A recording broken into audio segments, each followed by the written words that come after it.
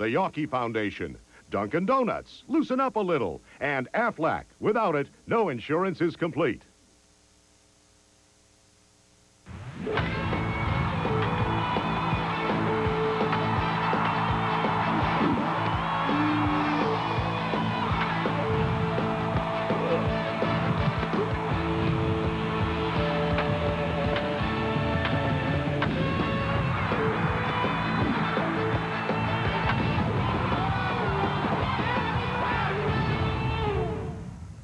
Live from Fenway Park in Boston, NESN presents exclusive coverage of Boston Red Sox baseball. Tonight, the Red Sox take on the Oakland Athletics. Hi, everybody. I'm Don Orsillo, and welcome to Red Sox baseball. Game 2 of the 3-game series with the A's. The Red Sox have taken the first 4 this season against the A's. Ricky Henderson is in the leadoff spot tonight for the Red Sox again. One of the guys expected to step up in the absence of Manny Ramirez. Of course, Ricky went in the lineup for Boston this year, 11-2. And the great milestones Ricky has had: first in runs overall, walks and steals. And Ricky has 80 leadoff home runs, also first all-time in that category. Welcome in Jerry Remy as always. And Jerry, he's 43 years of age, but he's still getting it done. And probably will play till he's about 53, the way things are going right now. And it's going to be fun. Obviously, he's going to be a first ballot Hall of Famer. But it's always fun to watch him, and still capable of disrupting a game from the top of the lineup. Last night was a good example. Ricky works pitches better than anybody around. Ran a count to 3-2. Finally got the base hit to drive in a run. Oakland throws the ball away. The Red Sox get 2 runs out of it. You know, when the Red Sox signed Ricky this past offseason, going into spring training, a lot of people say, well, what's the point? 43 years old. Well, the point is he's still very dangerous at the top of the lineup, and the Red Sox need him right now, especially with Manny Ramirez out of the lineup. Derek Lowe returns to Fenway Park, the site of his no-hitter, and tonight he'll go up against Eric Hiljus. Hiljus, the losing pitcher against Boston and Oakland after 2 1/3. He gave up 6 hits and 8 runs. We're back with the starting lineups in the first pitch from Fenway after these messages. Exclusive coverage of Boston Red Sox baseball is brought to you in part by Southwest Airlines, bringing people together with low fares. By Miller Lite. Life is best told at a place called Miller Time. And by your friends at Mobile, who remind you to use Speed Pass, today's way to pay. And good evening, everybody. Welcome to Fenway Park. A cool evening at Fenway with blue skies above. We're ready for baseball. And the first pitch of this one in there for a strike to Jeremy Giambi, the left fielder for the Oakland A's. Derek Lowe returning to Fenway Park for the first time since his no-hitter here at Fenway, as that'll miss away to Giambi. After Giambi bats, we'll give you the lineups tonight for the Oakland A's. The Red Sox kind of jump starting things here tonight, as the 1-1 is in there for the strike. Derek Lowe stands at 5-1 with a 2.15 ERA. That's second best in the league to El Duque. El Duque at 2.13. And opponents only hitting 159 off Lowe. That's the best in the league. There are many impressive numbers about Derek Lowe, but one jumps out at you as of late. He has not allowed a home run in his last 70 innings pitched, which is the second longest active streak in the major leagues, only behind Jeff Weaver of the Tigers, who's gone 75 2/3 innings without relinquishing a home run. And of course, Derek coming off a win his last time out against the Athletics. 8 innings in that game, 6 hits, only the 1 earned run. Chopped right side, right at Ray Sanchez. Stepped to his left, and there's quickly 1 away. Let's take a look at that visiting Oakland A's starting lineup. You just saw Giambi. Randy Velarde will bat second at second base. Eric Chavez, 28 ribbies, leading the A's. Jermaine Dye in right. Miguel Tejada at shortstop. Terrence Long in center field. Old friend Scott Hatterberg, the DH. Greg Myers in there catching tonight after Ramon Hernandez last night. And Carlos Pena at first base bats ninth. 1 down here in the first inning. Randy Velarde out after the first pitch. High chopped. Hillenbrand will come down with it, but no play. Leaped up in the air to get it, and an infield hit for Velarde. Take a look at the defense tonight for the Red Sox. Corshey Hillenbrand at third base. Nomar Garciaparra the shortstop. Ray Sanchez at second. And Tony Clark at first. Left to right, Ricky Henderson, Johnny Damon, and Jose Offerman getting his first out ever in right field. Jason Veritek behind the plate, and of course Derek Lowe on the mound. 1 out, 1 on. Eric Chavez, the third baseman, stands in, totaling a .252 batting average, and he'll ground one towards Sanchez. Spins to second for one. On to and not in time. So Chavez able to beat it out at first. 2 outs in the inning. Ray Sanchez has to go to his left a couple of steps. Still gets rid of the ball very quickly to Nomar. Nomar across the bag, but Velarde hustling, Chavez hustling all the way will beat the play at first base. Certainly doesn't hurt when you hit out of that left side of the batter's box. Now Jermaine Dye, the right fielder, hitting at .263 on the year. Coming off that nasty leg fracture, still wears the protective gear just below the knee on that front left leg. Of course, he was actually carried off the field after he fractured that leg in the playoffs last year. A nasty injury, had no spring training this season, and joined the ball club at the end of April. The 0-1 from Derek Lowe. That is fouled off. It would have died. 0-2. Well, that was very close. It looked like to the same area. Because Derek Lowe with that sinker ball running it down and in on Dye. He swings right on top of it. Oh, wow, I think it got the pad, didn't it? Right there. Wow. That'll bring back some bad memories. Whew. Everything's been on the ground so far tonight off Derek Lowe. The 0-2. This is inside. 1-2.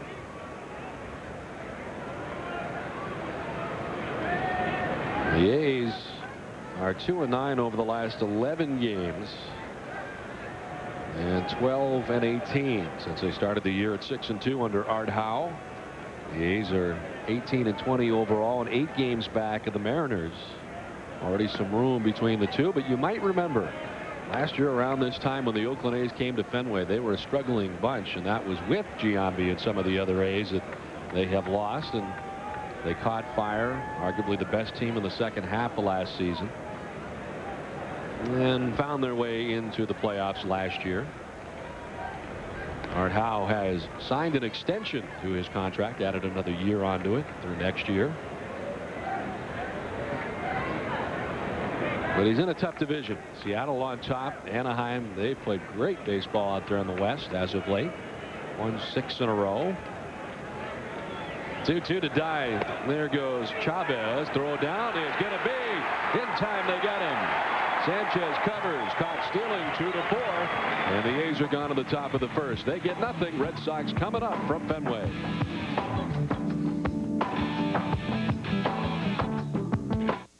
Do not score in the top of the first inning. Red Sox coming to the plate in the last of the first. Ricky Henderson at the top of that Boston order. Johnny Damon bats second in center field. Nomar Garcia-Parra at shortstop. Brian Daubach commanding .321 average this month. Jay Hillenbrand at third base. Offerman making his debut in right field. Tony Clark at first base. Jason Varitek does the catching, batting eighth. And Ray Sanchez rounds out the Boston 9 at second base. The defense for the Athletics, they'll have Eric Chavez at third base. Miguel Tejada the shortstop. Randy Velarde at second and Carlos Pena at first. Left to right, Jeremy Giambi, Terrence Long, and Jermaine Dye. Greg Myers gets to start behind the plate, and on the mound, Eric Hiljus. 3-2 with a 6.19 ERA. A lot of strikeouts, 25 strikeouts in 32 innings. Red Sox roughed him up in his last outing out at the Coliseum. Only lasted 2 1/3 innings, allowing 6 hits and 8 earned runs. That was the shortest outing of his major league career. Jason Varitek had a 3-run home run off Hiljus in that ball game. Well, he hopes to fare better here tonight at Fenway Park. Ricky Henderson, who had a terrific game last night, leading off the game last night and playing in left field, had 2 hits and 2 runs batted in. Ricky was 2 for 5 with 2 RBIs.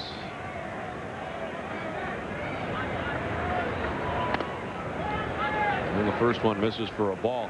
His 2 singles yesterday tied him with Roberto Clemente for 26th place all-time on the all-time list. He needs 2 more singles to tie Eddie Murray for a 25th spot, and on and on and on it goes for milestones for Ricky Henderson throughout the year. I'm sure we will mention many.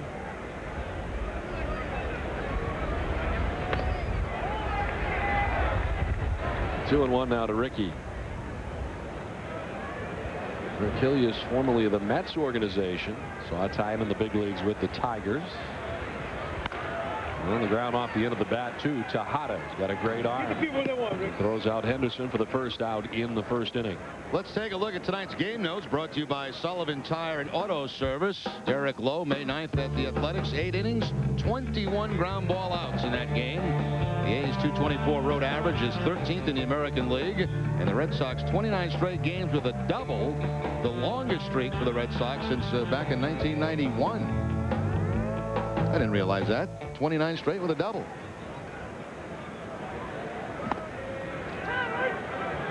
But now I know. Johnny Damon. If they get one tonight, that'll be 30 straight. It's amazing. It's a pretty good stretch. Damon chops it back. Hiljus off the backside of the mound, recovers, flips high, and that'll end up in the Boston dugout.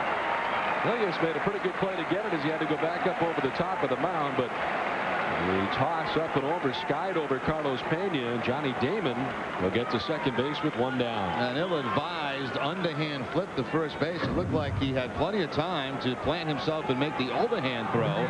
Makes a nice play going back down the mound, but then decides to make that underhand flip, and it was like slow pitch softball right up over the head of Pena.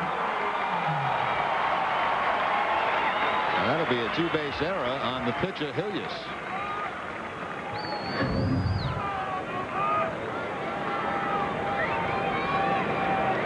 Here's Nomar. Checks in at .314, 4 homers and 30 runs batted in for Garciaparra. Nomar was 1 for 3 with a double yesterday. He has 12 RBIs in the last 11 games. It's out of the way of that pitch. 1-0. A's the third best defensive team in the league, but they were a little bit sloppy in the game last night, and a poor play there by Eric Hiljus to allow Johnny Damon to go to second base. Hiljus certainly, after his early exit last time, wants to have a successful first inning just to get off on the right foot. You mentioned last time out against the Red Sox, the shortest outing of his entire career. He was roughed up by the Red Sox, just 2 1/3 innings to the tune of 8 earned runs.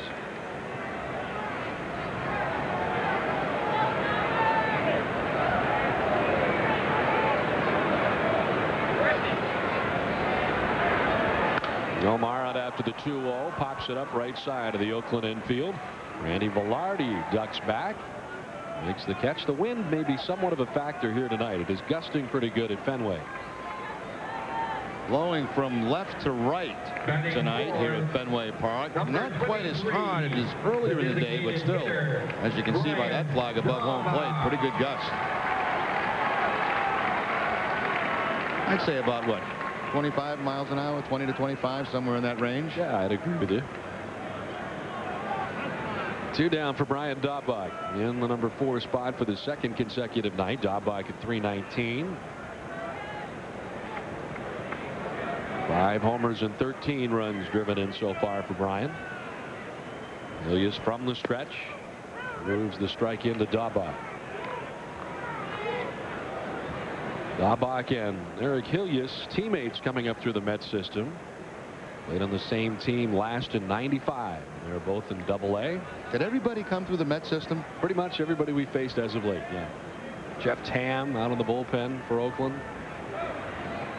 Fouled off the left side. And it's now 0-2 to Daubach.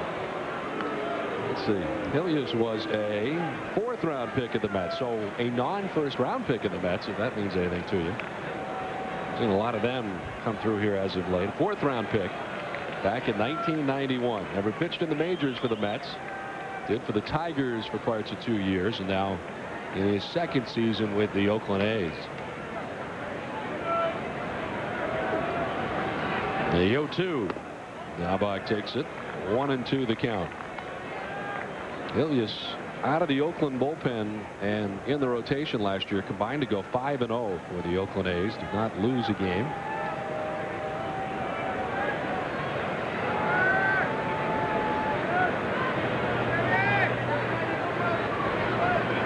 Johnny Damon at second, 2 down. 1-2, hit a ton to right field. Dye looking up and watching that ball go. into the bullpen. A 2-run home run for Brian Daubach. His 6th home run of the year. And the Red Sox out to the 2-0 lead.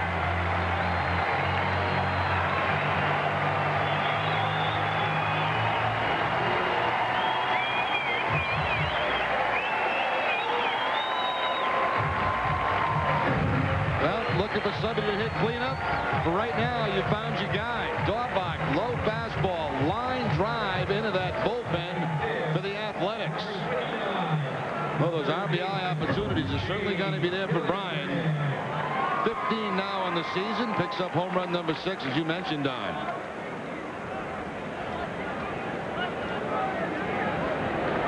Now Shea Hillenbrand.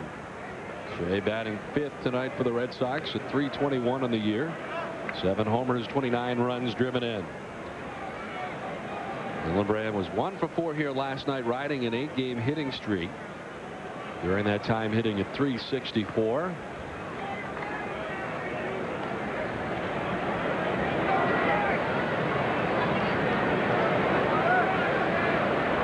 So the Red Sox getting to Hiljus here so far for 2 runs in the bottom of the 1st inning. This is hit a ton to left field. Giambi back looking up. That is gone. Solo home run for Shea Hillenbrand. His 8th. And the Red Sox put a 3 spot on the board in the bottom of the 1st inning.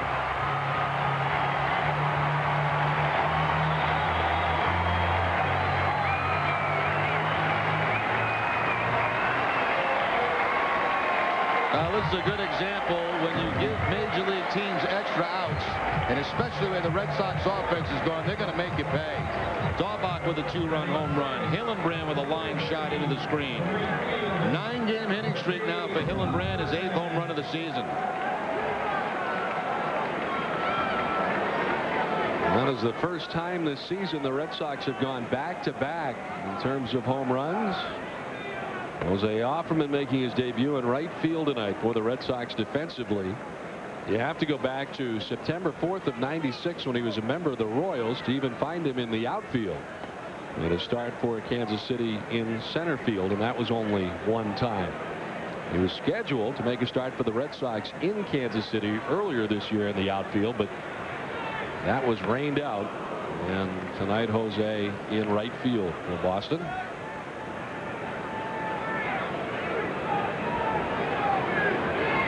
He was trying to finish off the inning here, as with 2 outs the Red Sox have gone back-to-back with home runs. A little pop-up to Hada for the final out of the 1st inning. Red Sox scored 3 times. Daubach, Hillenbrand both go deep. 3-0 Boston.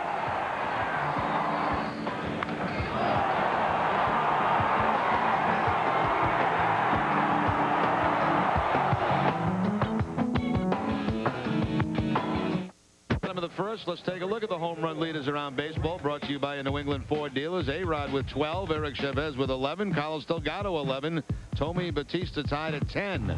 In the National League, Sosa now with 15, Berkman 14, Bonds and Floyd with 13 each, and Andrew Jones of Atlanta has 12.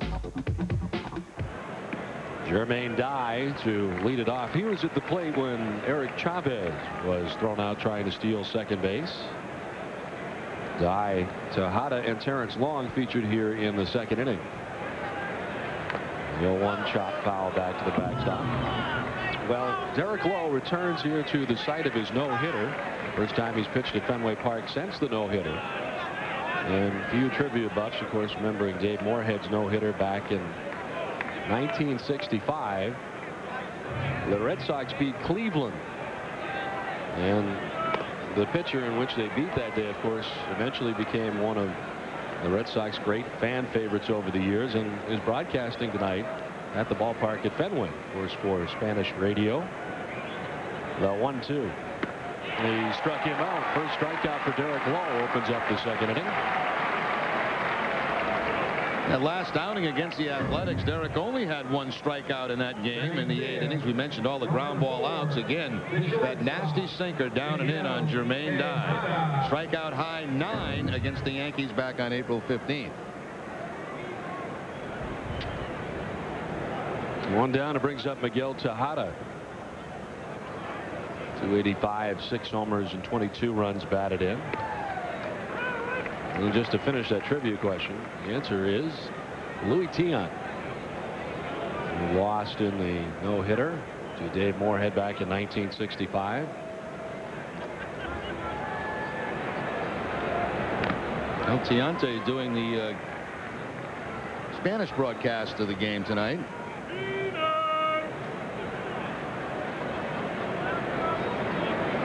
Here's Louis. Louis very happy to be back in the Red Sox organization. I bet he keeps him loose over there, too. I bet he does. Back-to-back Ks for Derek Lowe. Miguel Tejada's down. What was he like to play with? I know he probably kept you guys loose.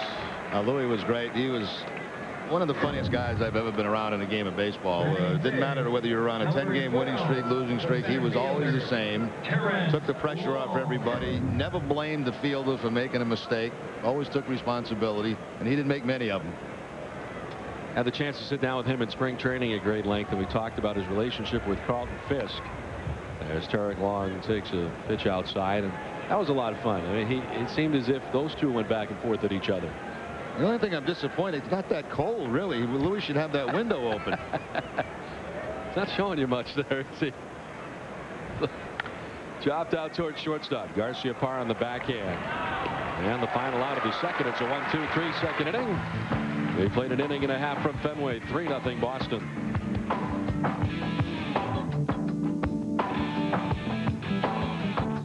Coverage of Boston Red Sox baseball is brought to you in part by Citizens Bank, not your typical bank. By New England Ford. Ford is leading the way with the best-selling cars and trucks. Log on to newenglandford.com for details. And by Rocky Mountain Cold Coors Light. Cold down easy. On to the last of the second inning. Bottom third of the Boston order featured in the inning. Tony Clark, Jason Varitek, and Ray Sanchez to bat in the inning. Only getting his batting average up to 200 with his production here last night. Tony was 1 for 2 with a run batted in, walked twice in last night's game, and now very quietly is hit safely in 6 of his last 7 games.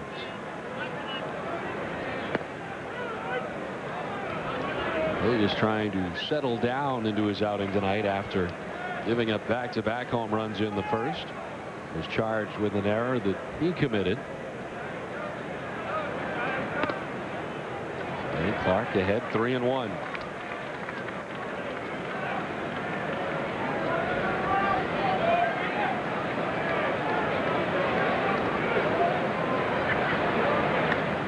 Tony walked twice last night. His first at bat tonight takes the walk.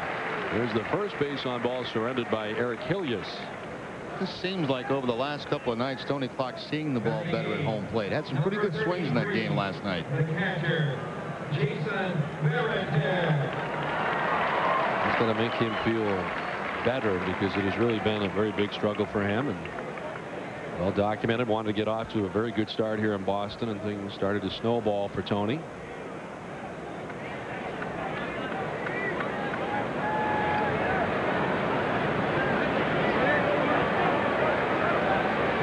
Jason Varitek gets out of the way of that pitch. Myers sprawling to his right to recover that pitch.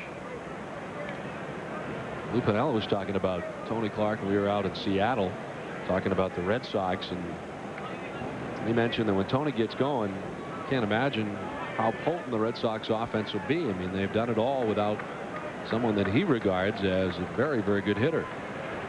And therefore the strike, and it's 1-1.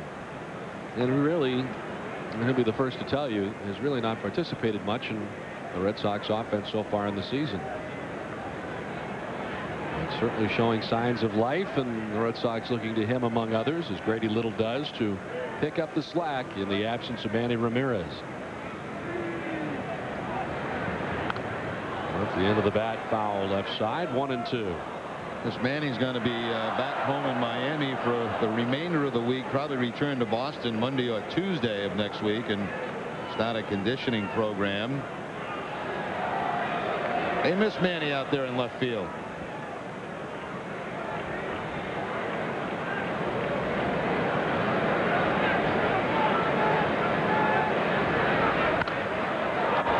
off again, off to the left side, still 1-2. Yeah, they're apparently going to see his doctor down there after they take the splint off. He's wearing the splint currently.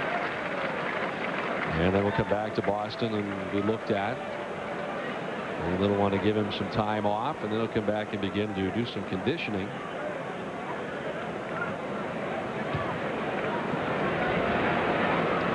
Good news from Trot Nixon. Apparently he's feeling better today. Still dealing with the stomach virus. Did he go? They will appeal, and no is the answer. Marvin Hudson, the third base umpire. 2-2 now to Varitek.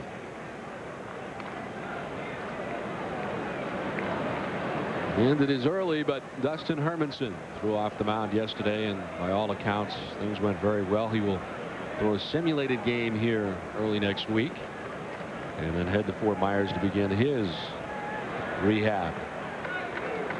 In the dirt and a full count now to Varitek. Everything right over the top from Hiljus. The fastball, curveball, and changeup.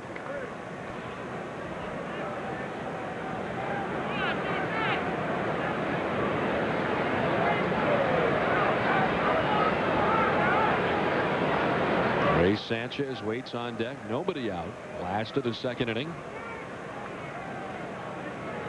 And Varitek backs out.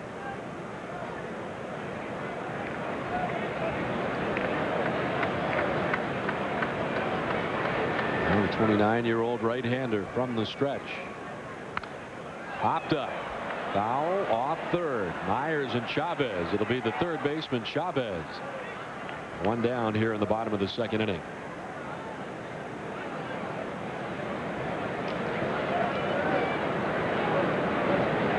Batting ninth, number 13, the second baseman, Ray Sanchez. Well, one down, and that takes us to Ray Sanchez, who last night had his hitting streak snapped. It halted at 14 games.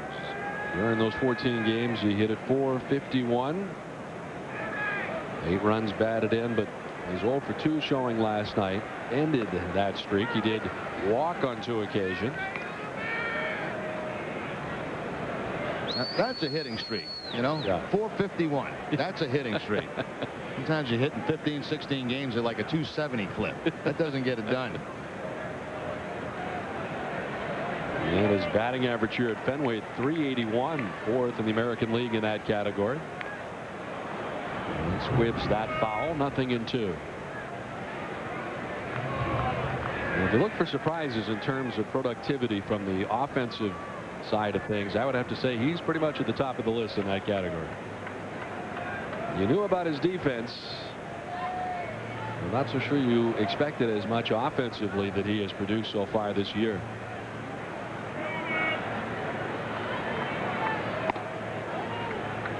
One and two now to Sanchez.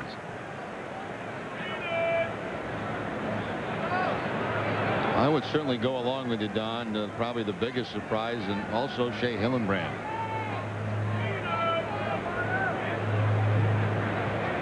Shea is homer tonight, part of the 3-0 Boston advantage. What has surprised you most about the way he has hit this year? Is it his patience, perhaps? Oh, absolutely. I mean, he's much more patient hitter. He's getting a good hit his counts, driving the ball more, much more compact swing than a year ago, better balance. Looks like a totally different guy. Little looper out towards left center field, and that will fall in no man's land. Clark had to wait. He moves up 90 feet to second. A triangle created by Tejada, Giambi, and Long, and it falls in between. And Sanchez will start a new hitting streak here tonight. By making contact on 2 strikes, trying to stay away from the strikeout, and just bloops it in between 3 players for the base hit. I probably would have taken that last night, huh, to extend that streak. Certainly would have.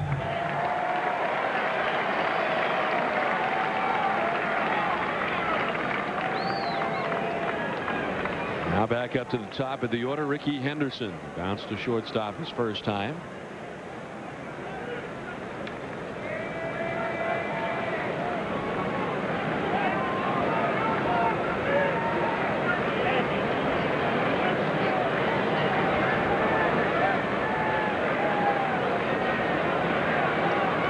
Sox have 2 on, 1 away as they continue to get production from the bottom part of the Boston order. Clark walked to begin the inning. Veritek fouled out. Ray Sanchez has singled. So 2 on, 1 away. And Ricky getting his second at bat of the night. Thought about it. Did he offer? No. Very close. And Lance Barksdale said he did not. 2-0.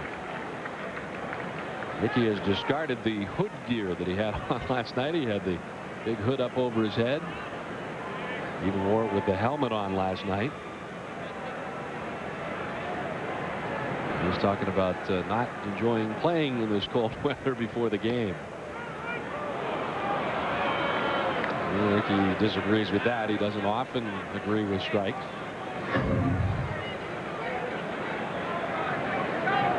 Ricky jumping back, but it looked like the ball had the inside corner. When you draw as many walks as he has, there's a lot of chit chat that goes on between himself and the umpires. In the air to right field, Jermaine Dye will head back. Still going. Dye will have that get up over his head and 1 hop into the seats. A ground roll double. That will plate 1 run as Tony Clark will come around, and the Red Sox lead it 4-0, and Ricky continues to produce.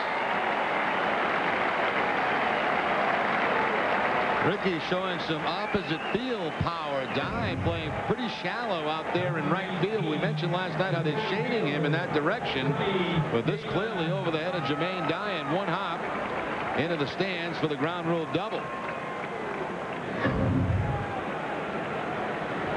And the 506th career double, tying Babe Ruth for 32nd on the all-time list for Ricky.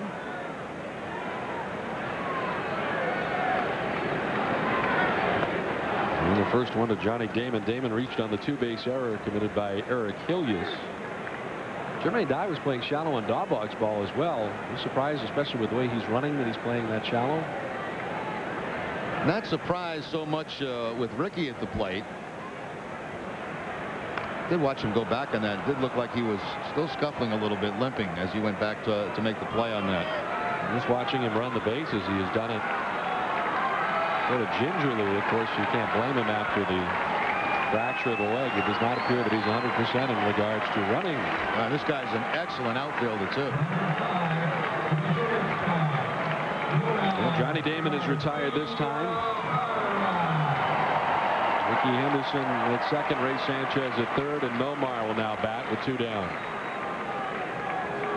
Garciaparra popped out to the second baseman, Randy Velarde, in the first inning.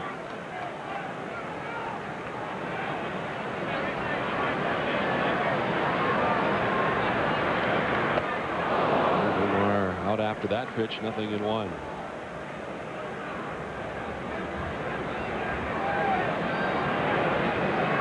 Tied for 5th in the American League in runs batted in with 30 on the year.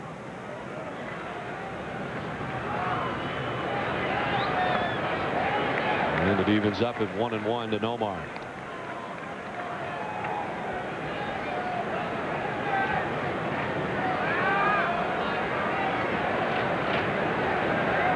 Red Sox with a major league best 26-9 heading into tonight's action. This is fouled up in our general direction and caught. How about that? That's good. Thanks. Take a bow. Nice. Thank you.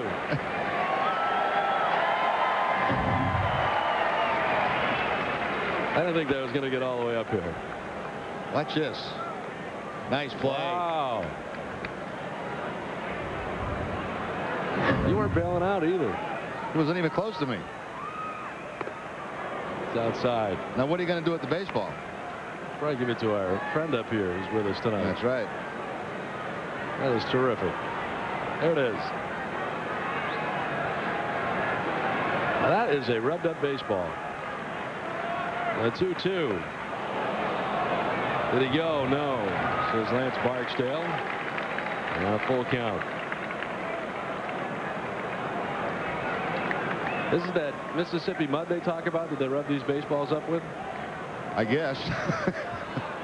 That one's kind of nasty, though, isn't it? Yeah, it's in rough shape. This is an actual payoff pitch. Popped up foul. This may be, dive out there. it's replayable. And caught very nicely by Greg Myers over by the cutoff area where the seats jet out. And that'll do it in the inning. The Red Sox add a run to their total. We are through 2 from Fenway, 4-0 Boston. Will Sox fans keep the Fenway experience going a little longer in 2002? The Diamond at Fenway, located right behind Grandstand Section 30, will now serve as Fenway's own sports bar from the 7th inning until 2 hours after the game. So come see live post-game shows and interviews, or just watch a late game on one of the 14 TVs.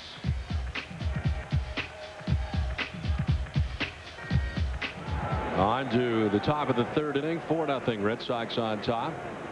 Boston scoring 3 times in the first, adding a run in the last of the second. And old friend Scott Hatteberg to lead it off in the DH spot tonight. 276, 4 homers, 13 runs batted in. The beach ball has come on the field down in the right field corner. That'll be Jose's first play down in right field tonight. Sending that beach ball back in the stands.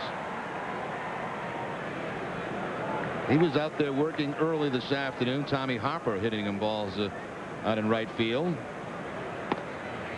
This is not an easy right field, certainly to make your debut in. And the wind was howling in that direction during BP. Now the flag is pretty much still out there in left center field, but it was moving out there pretty good.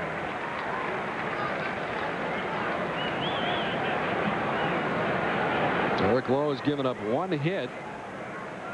The infield hit to Randy Velarde in the first inning. That's been it.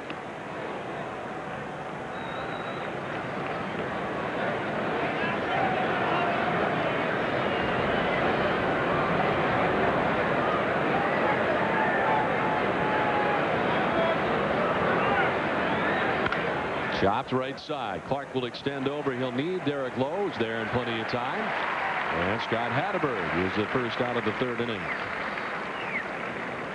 Once again, a lot of ground ball outs in the early going here for Derek Lowe. Always a good sign. Batting 8, number 28, the catcher, Greg Myers. Well, Greg Myers, we did not catch last night. Ramon Hernandez was in there for the Oakland A's and had a very good game last night, especially from a defensive standpoint. 2 plays come to mind. The play that he made at the plate on Johnny Damon, and then the perfect throw to third to throw out Jose Offerman, who's trying to steal at third base.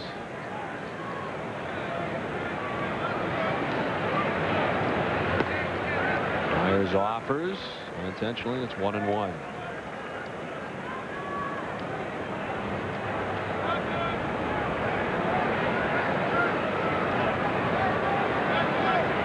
Myers had a very good April, hitting at .417 as he grounds this through the left side into left field. Oakland's 2nd hit of the night. Myers aboard with 1 down here in the 3rd inning. Looked like a curveball that time from Derek Lowe. Myers just slapping it to the opposite field for the base hit. The first baseman. I believe that's the first time Myers has faced Derek Lowe.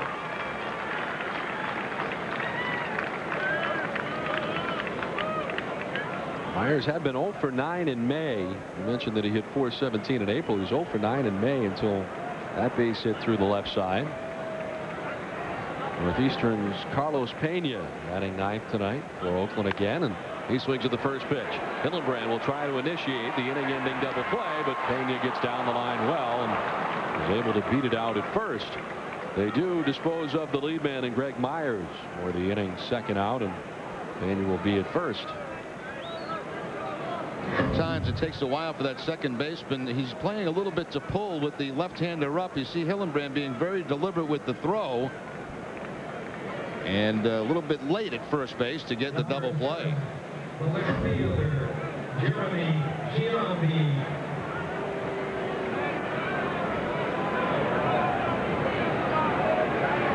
Jeremy Giambi grounded out to second base his first time. He'll miss away. Interesting to see how Jeremy Giambi feels about playing without his brother. I'm sure he may like it in terms of having that shadow kind of going somewhere else, and he has been able to play here by himself this year. Started off very well. Of course, he played in Kansas City by himself as well. Had to be interesting for him when Jason came back into town into Oakland, and they sold out the place really to boo his brother when they came back with the Yankees in that first series in Oakland.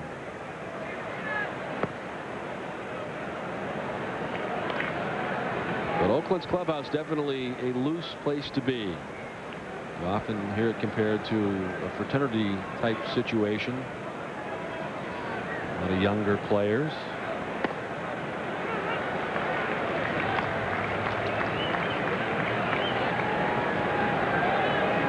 They've had very good success over the last few years getting to the postseason under Art Howe. Foul down the left field line, back and out of play.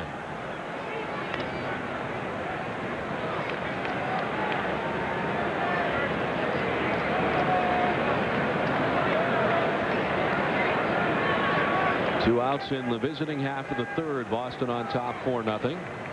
Maney at first. And the payoff pitch is fouled off.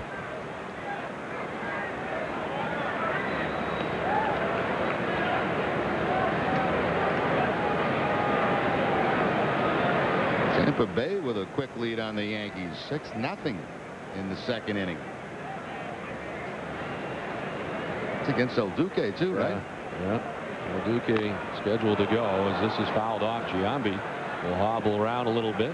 Got a big piece of him. As I mentioned, the top two guys in ERA going tonight. El Duque for the Yankees, 2.13, and then Derek Lowe, 2.15. Right now, Lowe's wearing out this lineup, but Jermaine Dye got one off the shin, a foul ball, and now Giambi.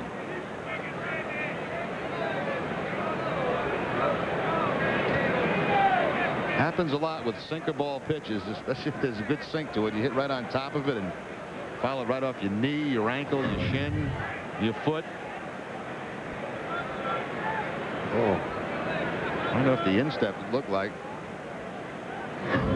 Hey, while we got a little break, we got a guest up in the booth tonight, DJ, who is seeing his first Red Sox game tonight. And asked him who his favorite player was, and his favorite player is Lou Maloney. And Lou was nice enough to sign a bat for him, sign a baseball for him, so he's having a heck of a time, right? From Sturbridge, correct? Yeah. Matter of fact, Lou's sister was his teacher in school.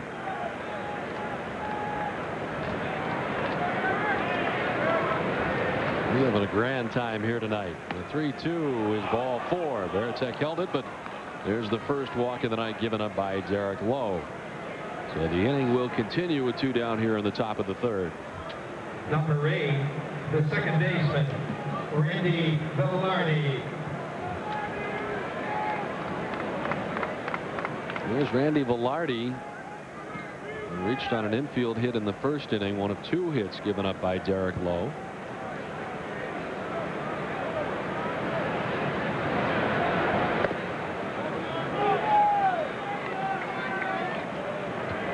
Sox going back-to-back with home runs in the bottom of the first inning.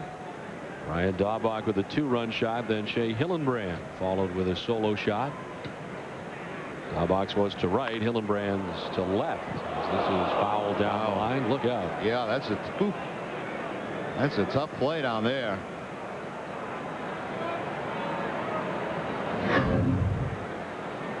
Just a rocket.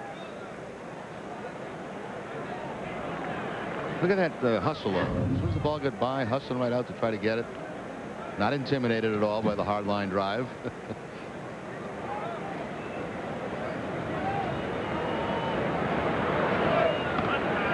In there for the strike to Velarde. 1-2 the count. Randy Velarde 1 for 5 last night.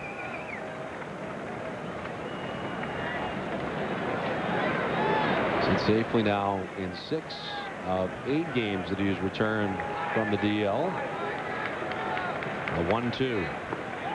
Thought about it. Did he offer? No, says Lance Barksdale. He's been very busy down there in appeals. 2-2. And so far, all appeals have gone the way of the batter.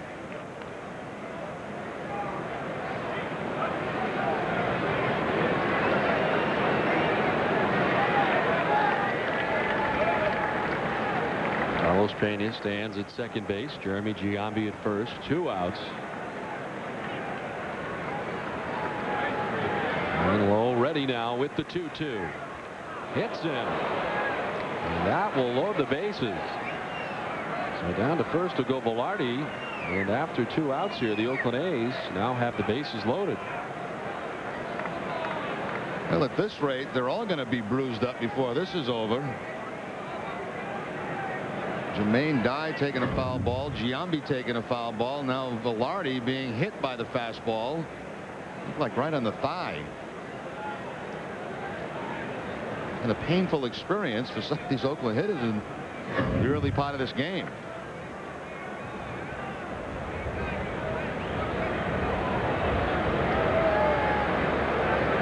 Here's a look at Jermaine Dye, who will be on deck. Eric Chavez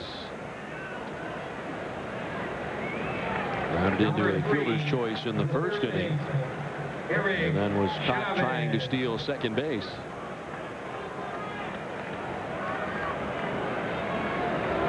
Bases loaded for the A's. They're trying to grab some runs here, dealing with a 4-run deficit in the top of the 3rd inning. Chavez, a .379 hitter with the bases loaded. Gold Glove winner a year ago for the Oakland A's at 3rd base. And you might remember, if you stayed up late with us out in Oakland, he made his debut in the outfield. David Justice was injured in the game out there, and Eric Chavez moved to the outfield, Gold Glove 3rd baseman.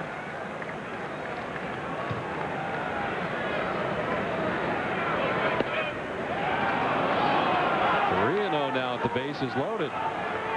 Saw the 4 grand slams career-wise for Chavez. One of those against the Red Sox against Brian Rose.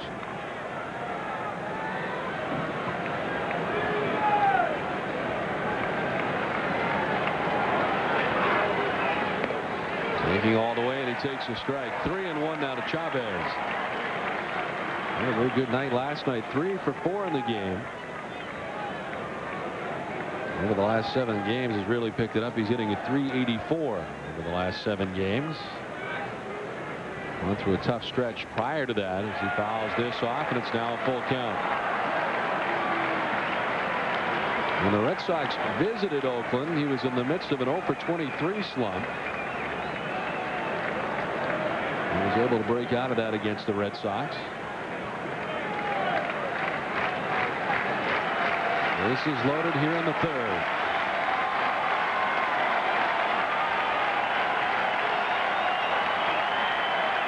And the payoff pitch. Chavez grounds it to first, and Clark will gobble it up and take it alone. Derek Lowe gets out of the inning unscathed as the Oakland A's leave the bases loaded. We're through 2.5, 4-0 Boston. Exclusive coverage of Boston Red Sox baseball is brought to you in part by Aflac. Ask about it at work. By Pepsi, the joy of Pepsi. And by Applebee's. Applebee's Neighborhood Grill and Bar. Eating good in the neighborhood, Applebee's. Ready for the last of the 3rd at Fenway Park. Red Sox on top 4-0. Scoring in each of the first 2 innings tonight. Ryan Daubach, a very big part of that scoring, a 2-run home run in the first inning, and he will lead things off as we head to the last of the 3rd.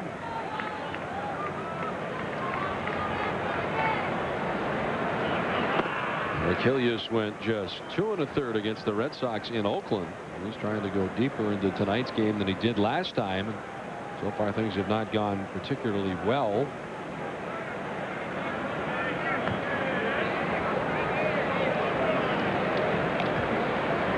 And Daubach over the last 17 games at .375, and tonight collected his 6th home run of the year. Was last year hitting a career high 22 home runs.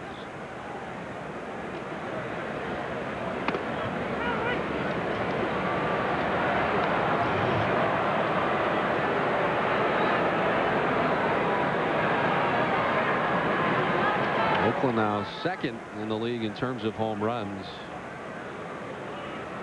And leading the league when the Red Sox were in Oakland. They have dropped down to that category. The Yankees have taken off. 56 home runs for the Yankees coming into today's action. And the Oakland A's have 52 as a club. Hiljus ready with the 2-1. That's in there for the strike, and it's now 2-2. Daubach and Hillenbrand each homering tonight for the Red Sox, and the Red Sox now with 44 home runs on the season. There's Shea waiting on deck. Daubach and Hillenbrand went back-to-back in the first. And now a full count to Daubach.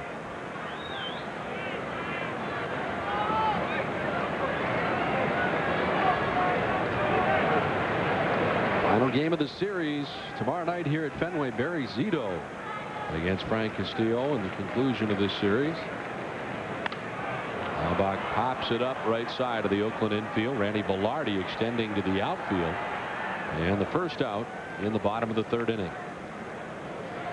Nice clear skies tonight at Fenway, and right now the twilight, which is very difficult on those pop-ups. Number 29, the See third Velarde baseman. there telling everybody to point out the baseball, which I never quite understood anyway, because if you can't see it, how are you going to find it in the twilight? Once you lose it, very seldom do you find it again. But you'll see infielders, especially this time of night, ball goes up in the air to the outfield, they'll point to it, try to help the outfielders out in any way they can.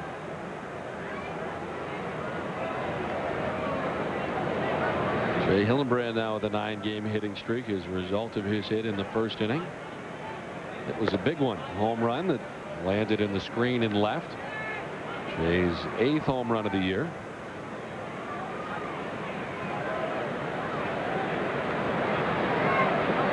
I mentioned the Yankees were down early. They get down 6-0. It's now 8-0 in the bottom of the second inning in New York. El Duque scheduled to pitch there for the Yankees, and doesn't look like things are going very well. But things are going very well here. Red Sox on top 4-0. And heading into tonight's action with a 3-game lead over the Yankees in the AL East. Big cut from Shea. Now 2-1.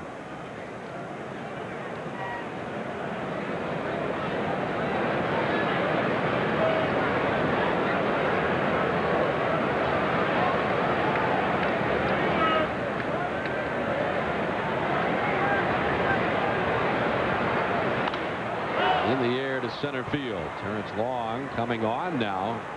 Will make the catch late to break. And they got a read on it, and Hillenbrand is the second out of the third inning. This again looked like Terrence Long might have had a little problem there with the ball off the bat.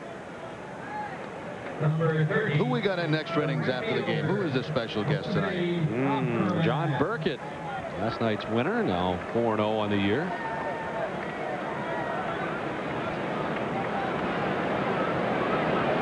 Two down here in the third inning. 4 in a row retired by Eric Hiljus. And it brings up Jose Offerman, who has been productive over the last 9 games at .343, and really the entire season. Coming in hitting at .312 tonight.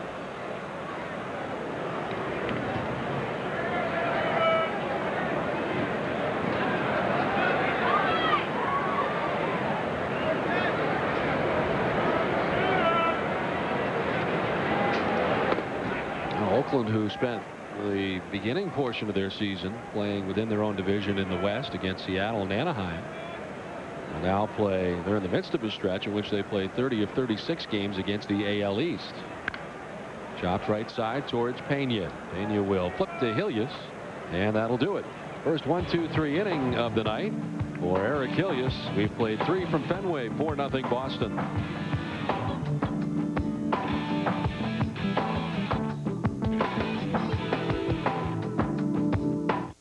The 3 at Fenway, the 2002 Red Sox Media Guide is now available. You'll find over 500 pages filled with facts and stats on the current team, records, and historical data, complete information on the Red Sox minor league system and players, and much more. To receive your copy, send a check or money order for $16. The Red Sox Media Guide, 4 Yorkie Way, Boston, Mass. 02215.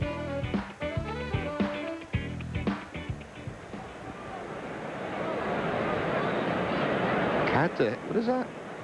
Cotton in Florida? Oh no, elementary. Elementary. Elementary school. I thought it said Florida. That's a 2 at first look. Jermaine Dye leads it off, a strikeout victim in the second inning. One of 2 strikeouts for Derek Lowe tonight. In there for the strike, and Dye is down 0-2.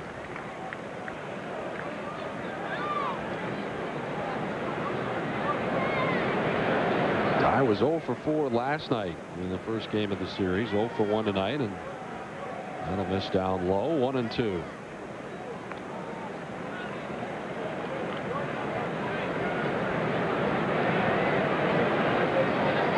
I mentioned that there was no spring training for Jermaine Dye this year with the injury. He did make some rehab starts in AAA Sacramento, and he's a strikeout victim for the second time tonight. 3rd K for Derek Lowe. Time now for the Aflac trivia question.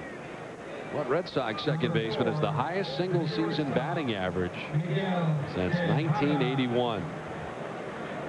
And the answer for you in the next half inning.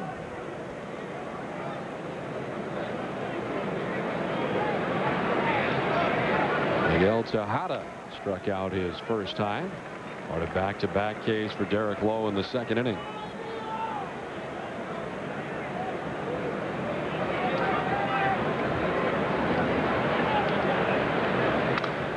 Broken bat rounder at Tony Clark, who will handle it alone to retire Tejada. And there's quickly 2 outs in the 4th inning.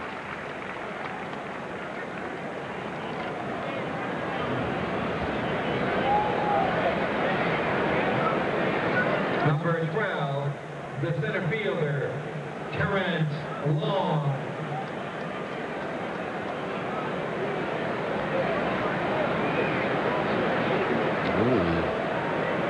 New manager of the Kansas City Royals, Tony Pena.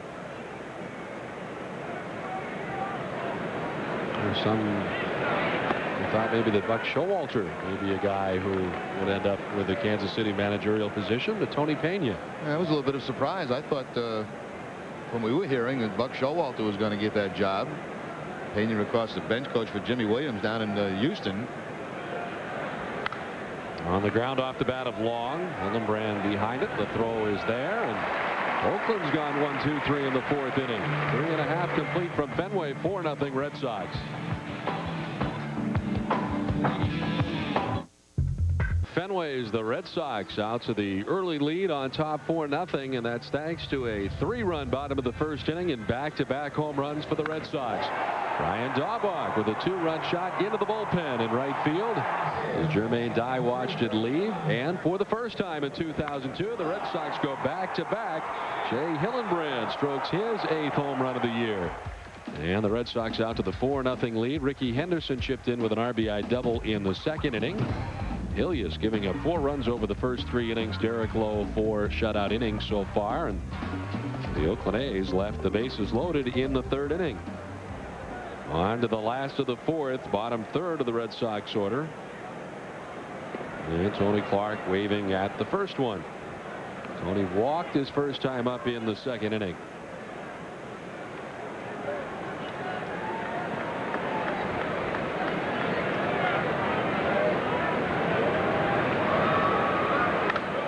In the air to shallow left field. Jeremy Giambi moving in. And he'll make the catch for the first out. That's now 6 in a row retired by Eric Hiljus. We have the answer to our Aflac trivia question. What Red Sox second baseman has the highest single season batting average since 1981? And the answer is none other than Jerry Remy. Did you know that, Jerry Remy? No, I didn't know that. I think 81 was a strike shortened season, if I'm not mistaken. Oh, so there should be an asterisk next to this? Is that what you're saying? I think we had 6 weeks off in the middle of the season because of the strike.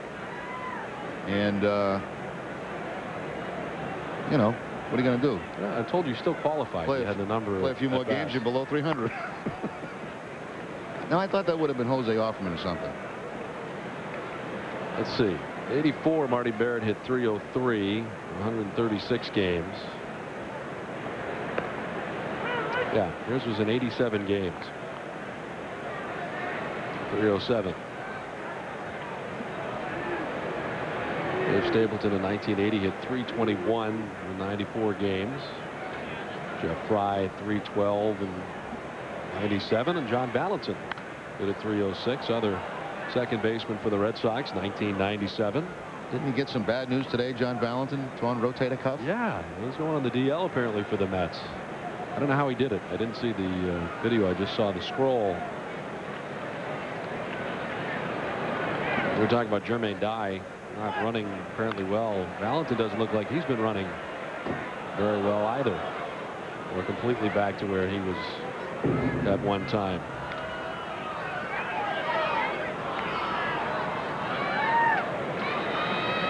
Eric Hiljus is now retired 6 Red Sox in a row, 1 out in the 4th. And the 2-2 to Varitek. Nice foul off the left side. Seems like Jason has fouled off a lot of Eric Hiljus pitches tonight.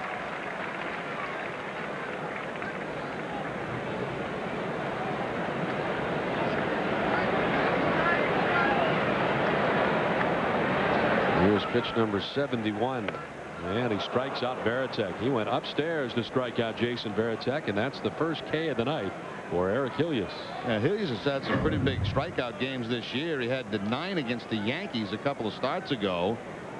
Fastball up and out of the strike zone. Varitek cannot stay off it. Very seldom do you make contact on that kind of a pitch. It was about neck high.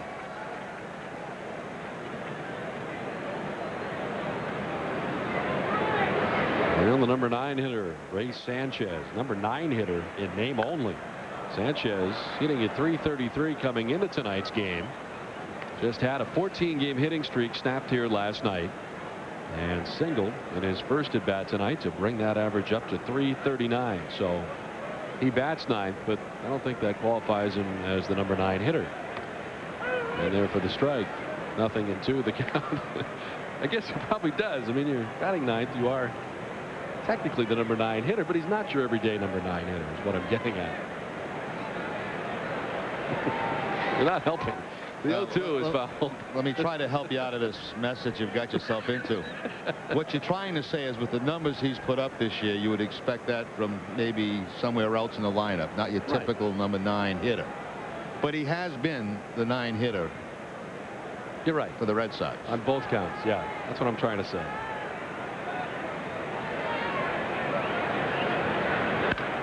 Grounded towards Tejada.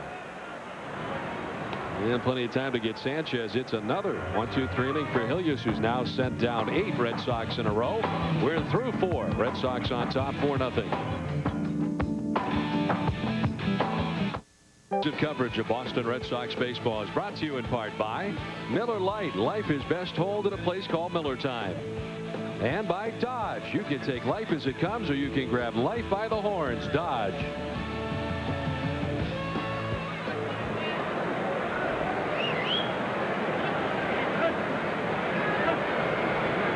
The year to be here, that's kind of the buzzword around here, isn't it? It certainly is. And so far it really has been the year to be here, as the Red Sox make a bid for their 27th victory of the year. And here we are on May 15th, and the Red Sox have not yet lost 10 games. Leadoff hitter is Scott Hatteberg with a count of 1-1. Hatteberg rounded out to first base his first time. It's at this time to the second baseman. 1 away.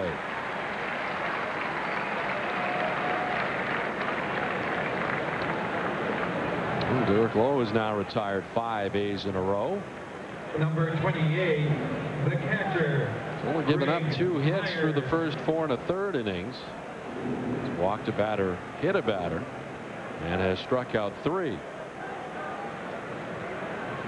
Greg Myers singled his first time, right back up the middle. Nomar spins, turns, fires, and gets him. Nomar Garcia-Parra shows once again he is one of the game's best. 2 down.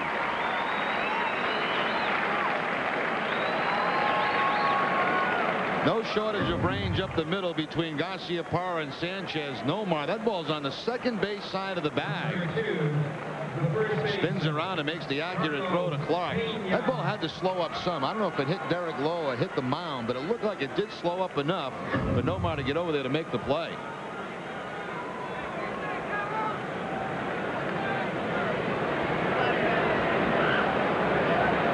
Well, Carlos Pena grounded into a fielder's choice his first time. He went after the first pitch in his first at bat. This time lets it go by. Hitless in the last 20 at bats.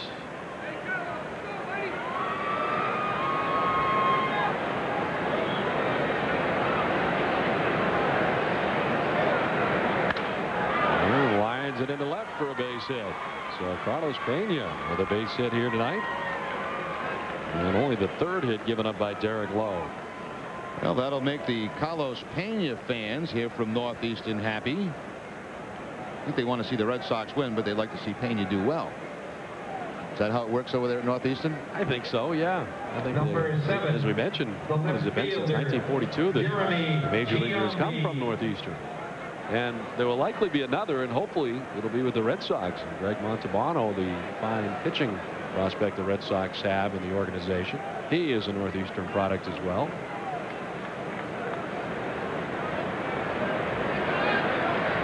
Giambi. Right after that first one, he grounded to second in the first, walked in the third.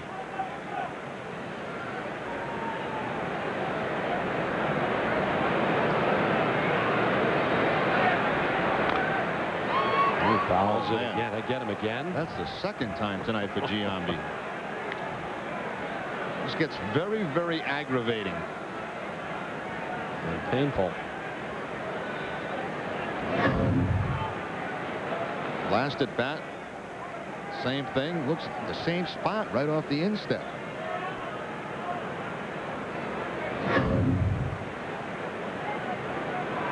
I think right now Giambi would rather see anybody but a sinker ball pitcher in the game.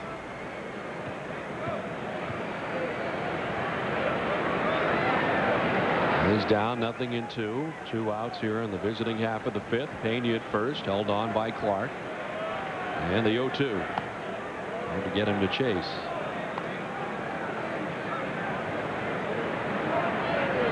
It's funny how he found that exact same area once again. It always works that way, doesn't it?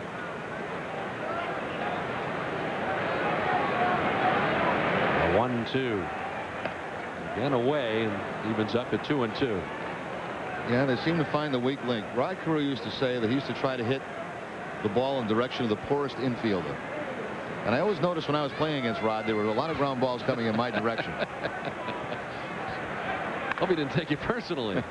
Clark makes the catch in foul ground. That looked fair to me, but Charlie Rutherford knows better.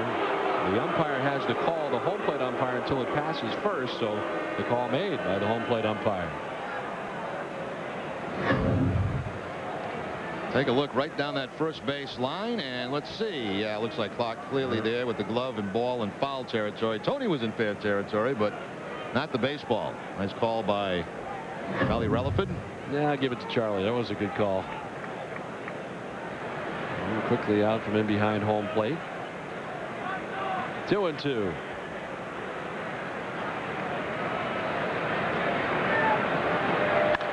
Sliced foul down the left field line. It'll kick off the facade back down into the seats.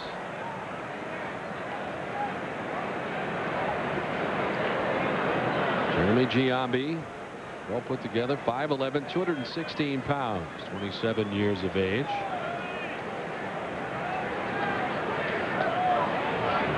Full count to Giambi. This is now his third season in Oakland. Of course, 2 of them spent with his brother Jason. Last year he hit a .283 and homered 12 times. Likely to surpass that. He's already got 7 home runs this year. 3-2 in the air, stroked pretty well back by the wall. That will grab some wall. Pena is still running. He's going to try to score all the way from first base. The throw is not going to be in time, and Oakland has their first run. Pena didn't slide either. He went in standing. Forced the runner off with 2 outs and a full count. And the up off the wall single for Jeremy Giambi drives in Oakland's first run. Almost a mental mistake here by Pena. He's off with the, as you mentioned, the 2 outs. The ball clearly hit off the wall hard. Nice play here and relay by Johnny Damon to Garcia Parra. Now they make this a lot closer than I ever thought it was going to be. Wow. Pena might have got deked by Veritek. Veritek might have been standing there acting like he wasn't going to get the throw, and he was almost out. They do teach sliding at Northeastern, don't they? Yes, they do. Sometimes, though, that's the responsibility of the man on deck. He's got to get up there and tell him to slide. Giambi only at first base after that hit the wall and the throw went to the plate. Velarde swinging and missing. 1-1 the count.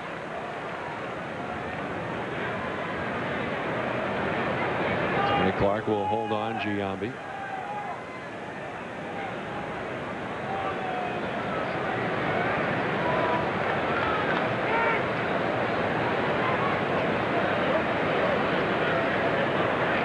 Hit by Giambi, only the 4th hit of the night for the Oakland A's off Derek Lowe. This is chopped at Nomar. Tough hop. Handles it, flips underhanded, and in time to get the lead man Giambi. And to conclude the top of the 5th inning, well, Oakland gets their first run of the night. Halfway through this one, 4-1 Red Sox. 4.5 complete at Fenway. The Red Sox have the 4-1 lead. Well, this season on NESN, you'll get extra interviews, extra highlights, and extra analysis on Extra Innings, NESN's expanded postgame show, brought to you by Keyspan, putting more energy into life. After the last inning, the action's just beginning. I haven't seen that one before. That's a new one, huh? I'm reading it, so I don't get to see the promo. I think they took us out. I don't think we're in there anymore. The new promo. Well, we're not really part of the extra innings anyway. Well, we contribute. Ricky Henderson will lead it off in the last of the 5th inning. Ricky 1 for 2, a double, and another RBI tonight for Ricky. 2 hits and 2 RBIs last night.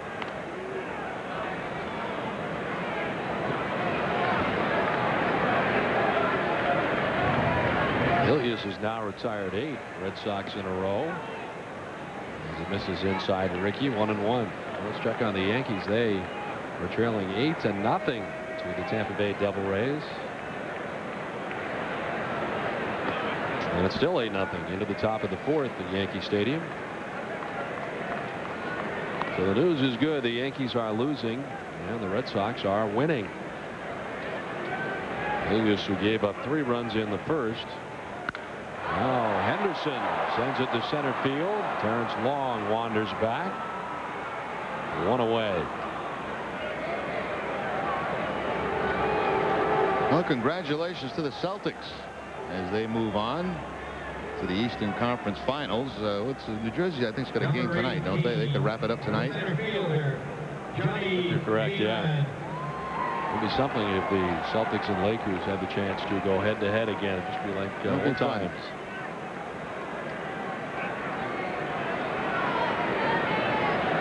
Here's Johnny Damon, who reached on an error, 2-base error in the first, and grounded back to the mound in the second. Not sure. I think the Celtics swept the Lakers during the regular season in the 2 games that they matched up against each other. I know they beat them out in L.A. I think they beat them here, too.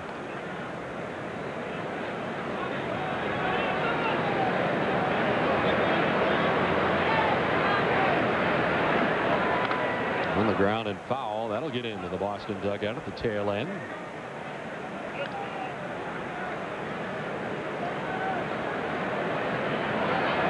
Johnny Damon batting second in behind Ricky Henderson. And a drag bunt down the first base line, and safe at first is Damon. He eluded the tag of Carlos Pena, who laid it out, making a bid to get Damon on the way by, but somehow Johnny slipped by and is on with an infield hit on the 5th hit for the Red Sox tonight. Nice drag bunt here by Johnny Damon. You'd like to get it maybe a little bit more to the first baseman's right. A heck of a play by Pena, but just missed the tag as Damon gets the corner of the bag. Pena really had no chance to flip it to the pitcher because Damon was going to beat him to the bag. So that's the only play he had. 8 infield hits leads the Red Sox with Johnny Damon. Omar Garciaparra 0 for 2 tonight. He has popped out to second, fouled out to the catcher, and fouls this off the right side. little bit tougher for Damon to steal hitting in front of Nomar because Nomar swings at so many first pitches. Damon with 10 steals on the season. He's been caught a couple of times.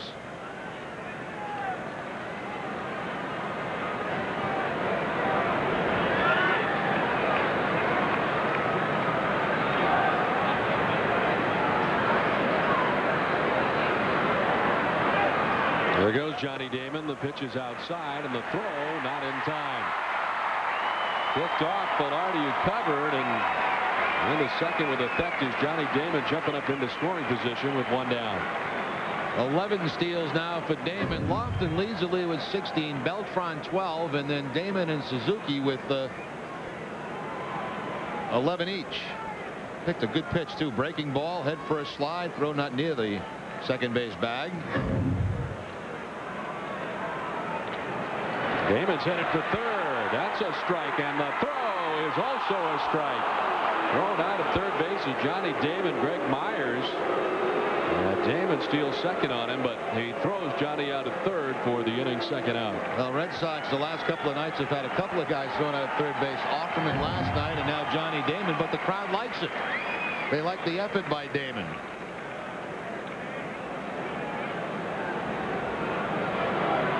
Had a very close play too. That tag was up around the elbow, and the hand looked like it might have been on the bag.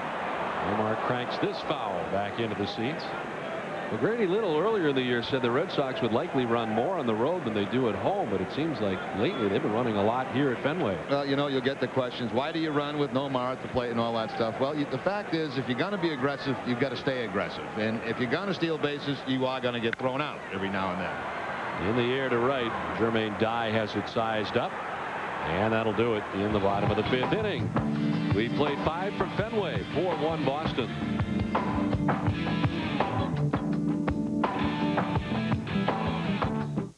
At Fenway, 4-1, the Red Sox have the lead. Let's take a look at the team stolen base leaders, brought to you by Mobile Speed Pass. The Mariners on top with a good lead over Kansas City and Chicago. The Marlins with 46, the Reds 33, and the Expos with 30. The team steal leaders in both the American and National League.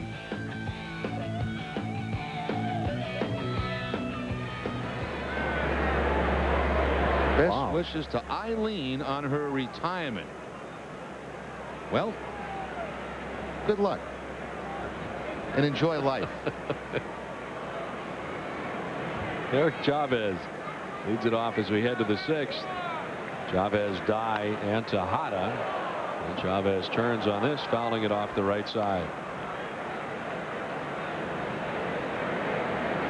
Eric Chavez grounded into a fielder's choice in the first, grounded out in the third. 0 for 2 tonight, as Derek Lowe works into the 6th inning.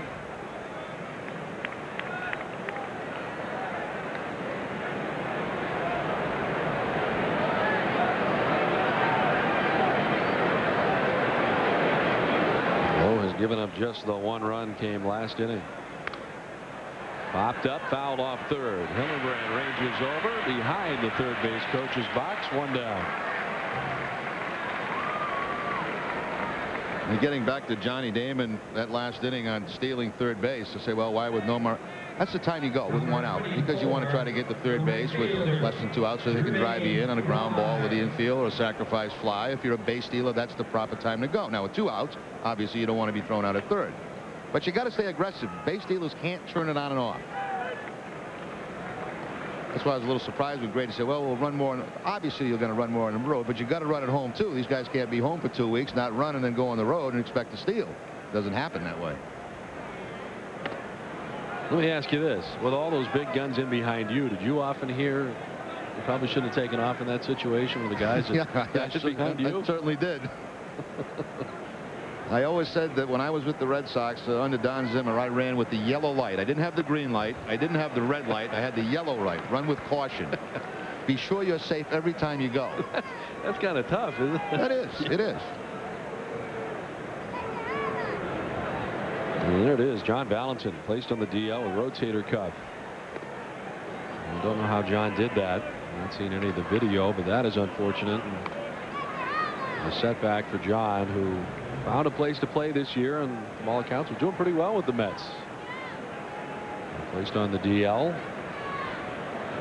The 2-2 is waved at by Dye. He's had a tough night against Derek Lowe. Lowe has 4 strikeouts. 3 of them belong to Jermaine Dye. 2 down. Yeah, it really has. And all the strikeouts from Lowe against Dye have been on the sinking fastball. That time it's away from him. Remember, he's got a couple that have been down and in. That time away, and he just got Jermaine completely fooled up there tonight.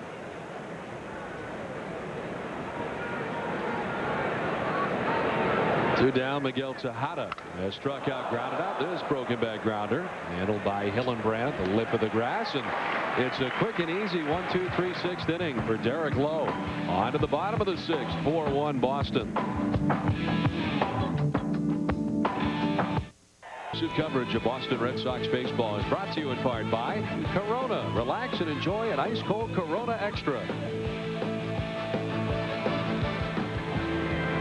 Last of the 6th inning from Fenway. Red Sox on top 4-1. I'm sorry, Jerry. Oh, it was quite a moment here between innings when we received a phone call in the booth from President Bush congratulating you on that fine catch earlier in the ball game. How about that lid? Now that is nice. That is nice. Now that is all purpose. Wear that in the rain. I want to get one of those for Aruba next winter. Big floppy hat. I could see you in that. That'd be a good look for you. That's nice. Ryan Dahlbach leads it off. And pops it up. Left side. Chavez calling. Tejada's behind him, but Chavez will make the catch of stride on the outfield grass. So W called right here to the booth in between. Yeah, you happen to run out to, I don't know, get some peanuts or something, and it was the president and wanted to just congratulate you on that fine catch. Did you notice the obstacles that I had to go through? There are 2 antennas here in the booth on the left side. I had to reach, cross them, and then lean out. See, these are the antennas. And then, just like that. All right, one away. You did notice the athletic ability there. As a professional athlete yourself, you saw. Oh, I was very impressed. Yeah. There's another one. Well, I must Dive. get this one. Jump out the window. 0-2 now to Hillenbrand. There we go. They're going to show it. Yeah, no. Yeah, comes right over the top. Now look, you're fighting all this stuff here. This antennas, everything. Wow, it was better than I thought.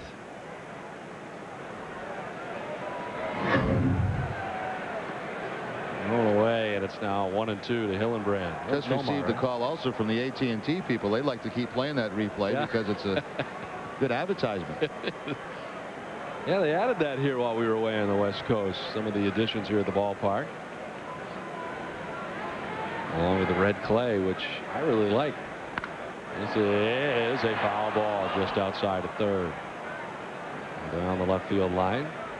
Well, they had the red clay in the infield to begin the year, but while the club was on the road, the red clay now all the way around on the warning track.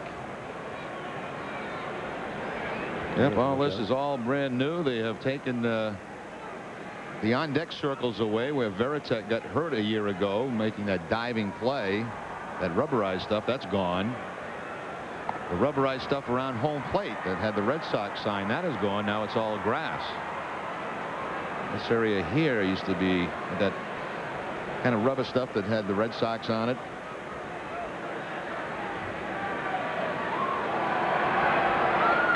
Here you go. Nope. Popped up foul. A chance for Myers, who moves over, but it goes 3 rows deep and out of his reach.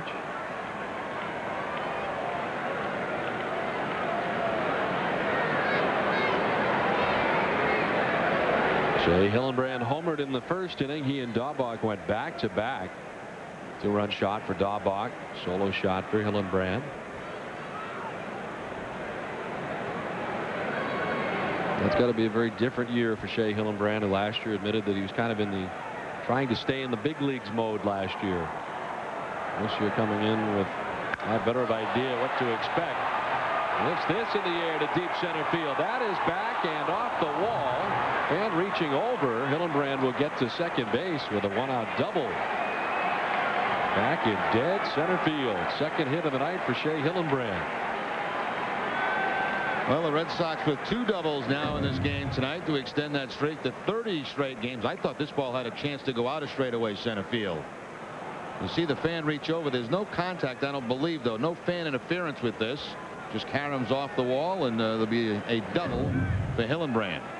Number 30, the right fielder, Jose Offerman. Oakland all of a sudden with left-handed action in their bullpen. As Eric Hiljus. There's that left-handed action. Mike Magnanti warming in the pen. Hiljus, who went 2 1/3 last time against Boston, looked like he may get chased early in this one.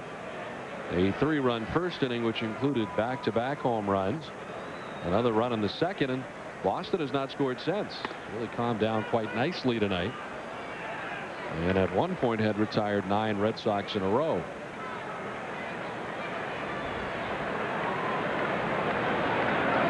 Offerman 0 for 2. His first start for the Red Sox in right field. He has not seen any action in right field as of yet. A ball has not found its way to Offerman.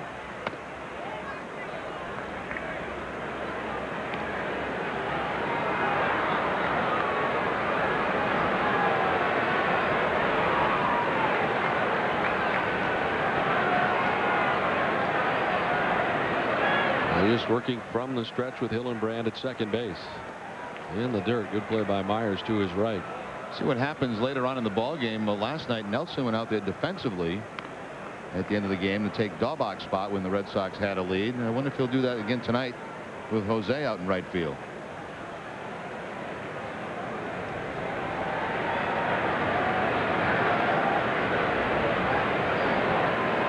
This will be the 100th pitch of the night for Eric Hiljus, and he misses with it. 3-1.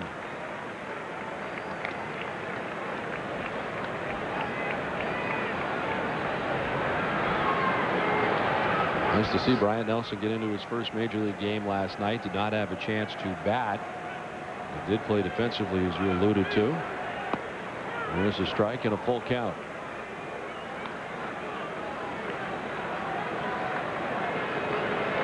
Here's a look at him. Talked to Rich Bombard today, the pitching coach for the Pawtucket Red Sox, and coaching staff in Pawtucket very, very happy for Brian Nelson getting a chance to play in the major leagues for the first time.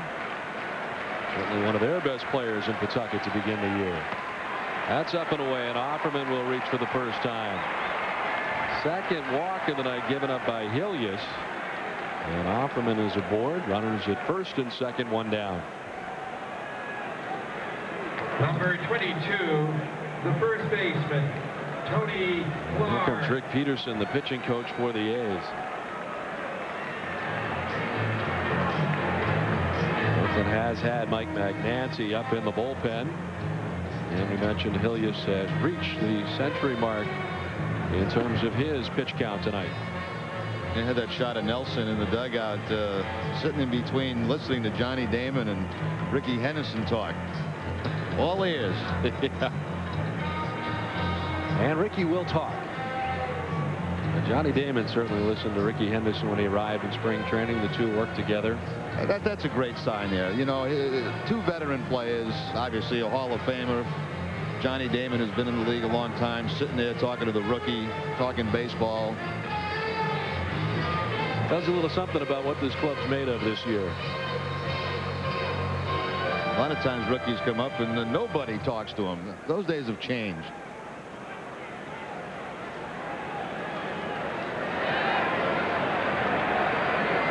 Tony Clark stands in. Not after the first pitch, fouling it back.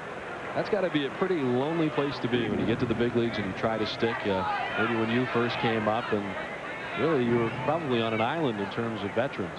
Yeah, it's a little bit different, but it's all how you conduct yourself too. If you come up and you bust your tail, keep your mouth shut, you make friends in a hurry. You come up here acting like you've been here for about 10 years, you lose a lot of friends.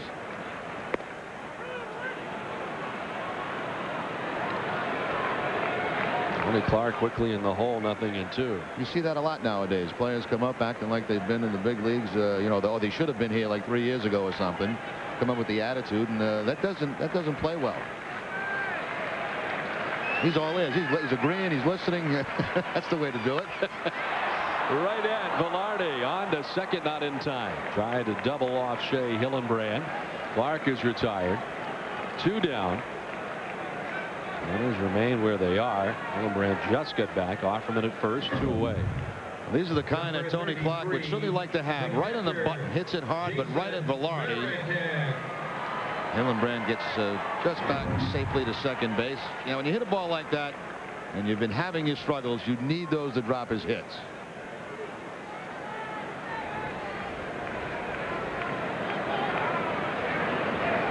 Now Jason Varitek, who's 0 for 2 tonight. He's fouled out to third and struck out.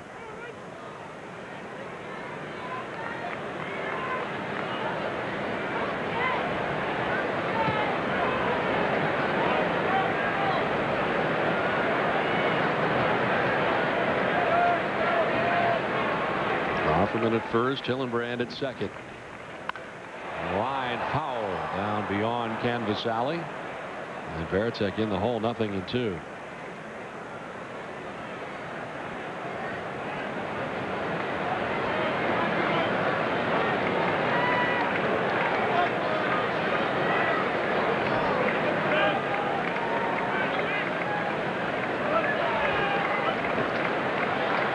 The 0-2 pitch. Varitek strikes out. Second time tonight, he's down by way of decay. Hiljus with 2 strikeouts. Red Sox strand a pair through 6. 4-1 Boston.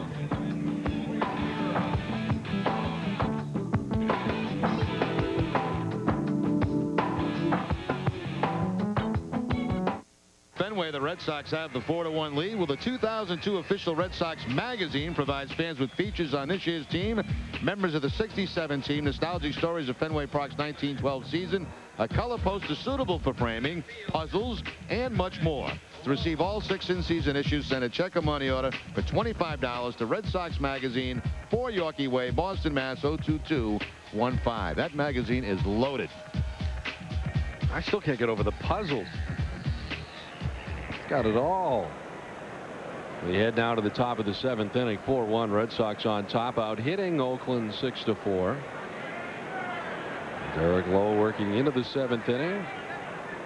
So far giving up just 1 run on 4 hits.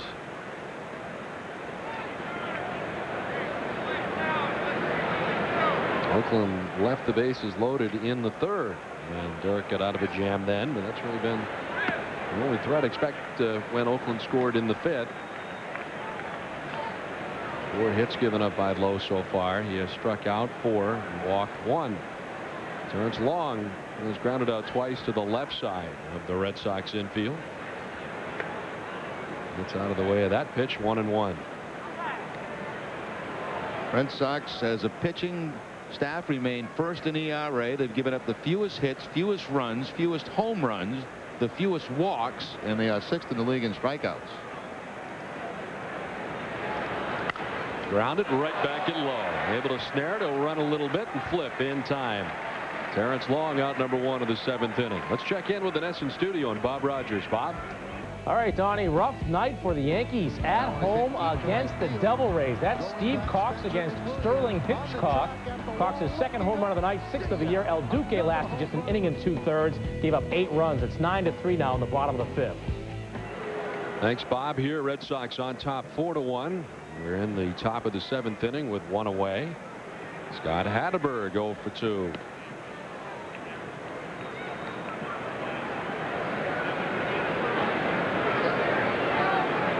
Red Sox doing their business early in this one. 3 runs in the 1st, a run in the 2nd.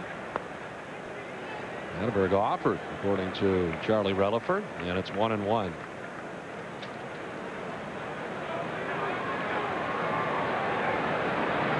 Derek Lowe about to throw his 90th pitch of the night. And that's in there for the strike. 1-2.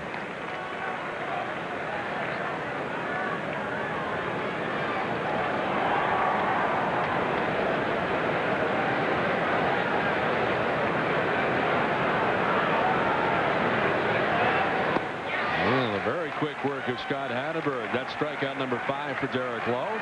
2 down in the 7th inning. First strikeout tonight for Lowe on a changeup. All others have been with the fastball. This time it's the changeup. Back-to-back changeups that time to Scott Hatterberg. Pick up the strikeout. That's a good one there. That had Pedro action on it.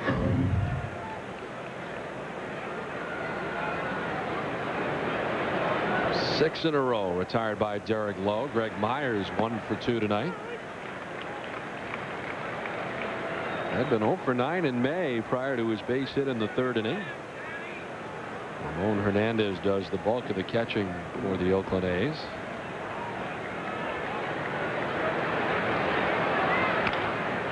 Good shot past the mound towards second. Sanchez charging and throwing underhanded in time to get Myers.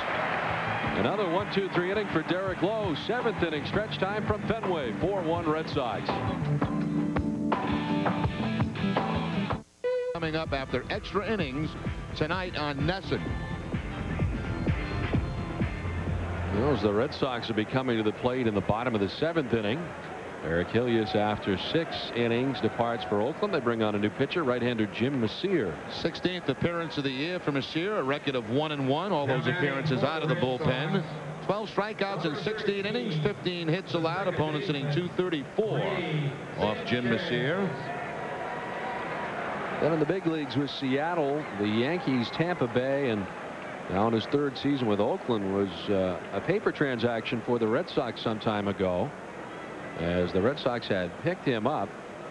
He was traded to Boston for Mike Stanley and Randy Brown at one point. That was in 1997, but ended up being taken by the Tampa Bay Devil Rays in the expansion draft from the Red Sox. Never pitched in Boston, of course, but was left unprotected, and Tampa Bay picked him up, and he pitched there for 3 years with the Devil Rays. And as we talked about out in Oakland, one of the few pitches in the game that throws the screwball.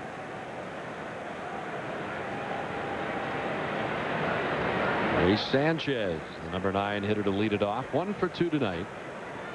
Singled back in the 2nd inning. He's now hit safely in 15 of 16 games after having that 14-game hitting streak snapped here last night.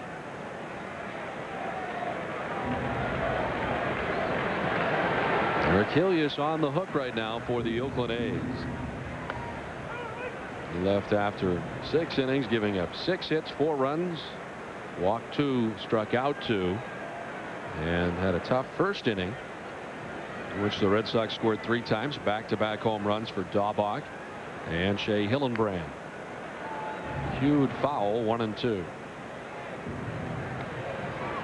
Jim Messier is 31 years of age.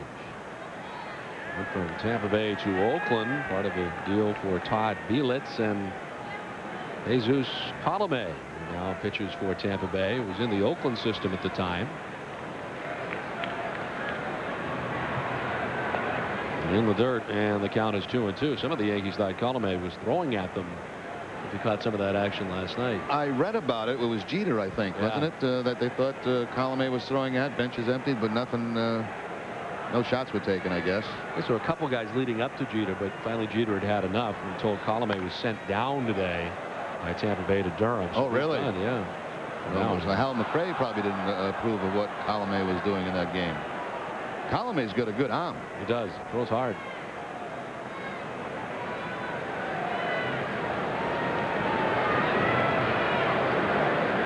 Two and 2 to Ray Sanchez. He'll be followed by Ricky Henderson and Johnny Damon on the ground towards Velarde. 1 down.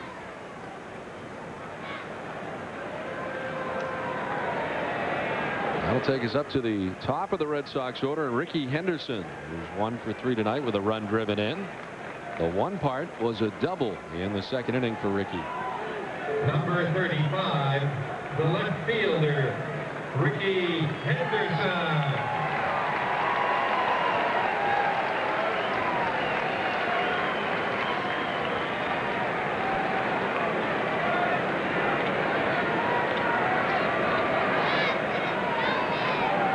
So Jim Messier working from the stretch with no one on.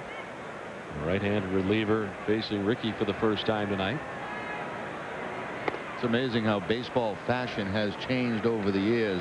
Players used to wear the pants, you know, way up here, show a lot of the shoe, then it dropped down to about the top of the stirrup. now and hangs down over the shoes in some cases. And this is one hopper at Velarde at second base. And there's 2 down. The guy that amazes me is Jeff Bagwell, who wears those big pants. I mean, they look like they're like 3 or 4 sizes too big for him. Who was the guy, too, that Derek Bell is another one. Number 18, the center fielder, Johnny Damon. You went with the high stirrup look, did you not, for the most part? In the day, I mean, that was the way the Red Sox had to wear them. They had to show similar to this, not quite had different kind of socks, but you had to show red, white, and a blue stripe. And that rule went out the board, and pants started to go down, down, down. And now, I mean, you don't even have to wear stirrups. You really don't even see stirrups anymore as I look around down there. I don't really see a guy showing me much stirrup anywhere. And as Johnny Damon bats with 2 outs in the 7th, 1 for 3, and slashes it foul. I think it's kind of easier the way it is now. You know, with stirrups, I mean, they're a pain in the neck. Every time you slide, you got to pull them up, and then to tape them to keep them up, or just have to tape them, or most guys taped. Oh, there's some red showing.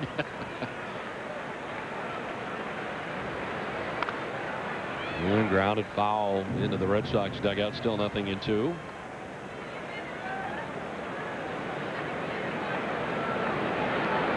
Well, there's so many memos in the clubhouses in Tampa Bay. They have every memo that's been sent out over the last few years. I don't remember seeing any uniform memos in terms of where the stirrup is supposed to be from a major league standpoint. The last uniform problem I hear of was one with Pedro when he was cutting his sleeves. And that was, you're not supposed to do that, and they finally clamped down on that. Felt that he was altering the uniform. So his sleeves now are just very loose fitting. A 1-2. That just misses to Damon. 2-2 the count.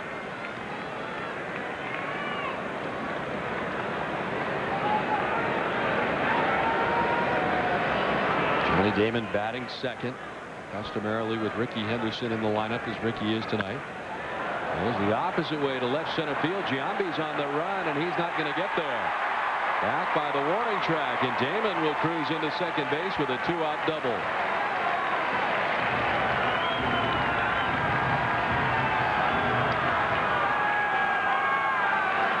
Giambi was kind of playing him toward that left field line. When the ball left the bat, it looked like it had a chance for somebody to chase down because it was hit high enough. But as far over as Giambi was playing, he couldn't catch up to it. That ball hit the grass right in front of the warning track. Johnny Damon picks up his 4th double of the season. Number 5, the shortstop, Nomar Garcia. Here is Nomar, who has put the ball in the air 3 times. Actually, if you count the foul fly into the Nesson booth 4 times. Pop out to second base, a foul out to the catcher, and a fly ball to right. Did somebody catch that? Yeah, someone in the Nesson booth got that. Should have Nomar sign that for you after the game. I gave it away already. Your friend that you had in the booth tonight. He's had a great night.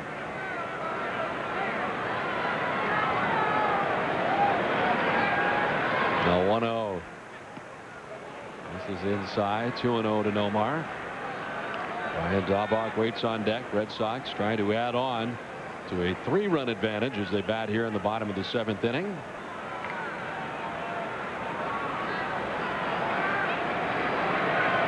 No action in either bullpen as Jim Messier works for Oakland. And that'll miss. 3-0 now to Nomar. Myers wanted that, as did Messier. They're going to just put Nomar on with the 3-0 count and start over with Dahlbach. Nomar probably would have had the green light if he wanted it there on the 3-0 count. And Messier tough on lefties with that screwball.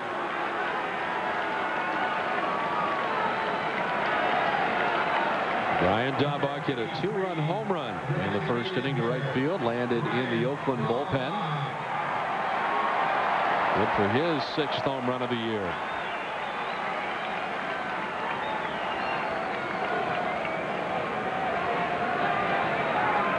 Damon at second, Garcia-Parra at first. Both runners reaching with 2 outs in the inning.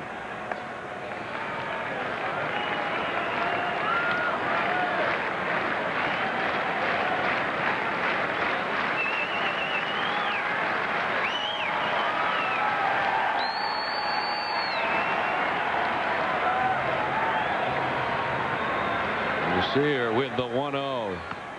Dahlbach will take that for a strike. Have the hands out of the way, and it grabs the corner. 1-1.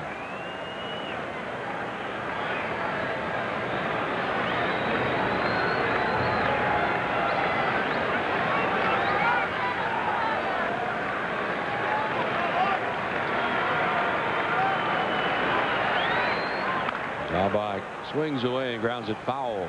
Down near the Red Sox dugout down the first base line. 1-2.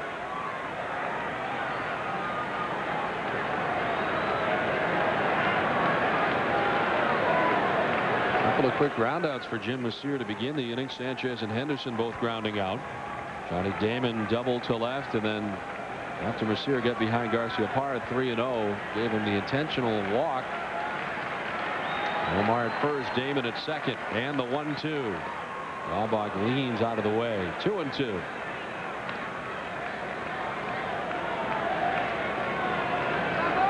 See if he goes back outside now with that screwball against Dahlbach.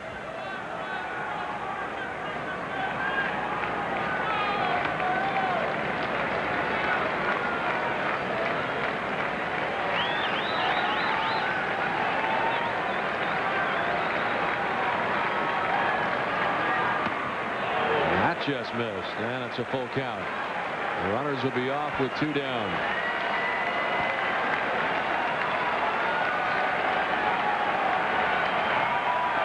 Hillenbrand waits on deck. He's got 2 hits tonight, a home run and a double. And the Fenway faithful coming to their feet again.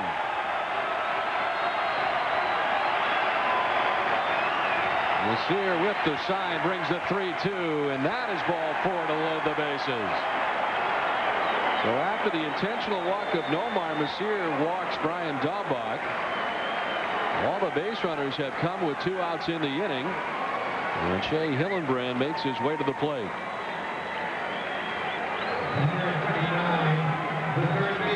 Hillenbrand's had a big night. The home run back in the first inning, just missed another home run straightaway center field in the 6th inning. Shea Hillenbrand with 1 grand slam in his career. It came this season, the catwalk shot in Tampa Bay. Chopped it left side. Chavez away on the hop. The throw is going to be not in time. Then from third comes Johnny Damon, and the Red Sox lead it 5-1. Hillenbrand gets down the line and drives in a run.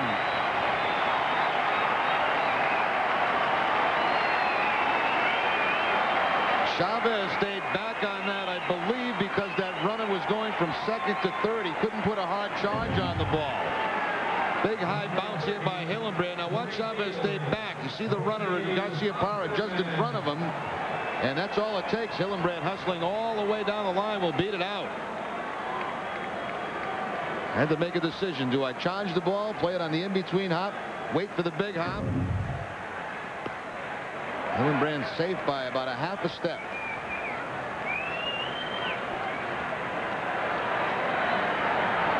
Well, Hillenbrand with 3 hits tonight and 2 runs batted in. Home run, a double, and a single. Triple shy of the cycle as Offerman takes a strike. 1-1. And Jose, a .278 hitter with the bases loaded. Garcia-Parra at third, Dahlbach at second, Hillenbrand at first, and Messier will back off. Action in the Oakland pen. They've got a left-hander up now. Offerman takes the strike. 1-2. That's one of those high strikes. About letter high.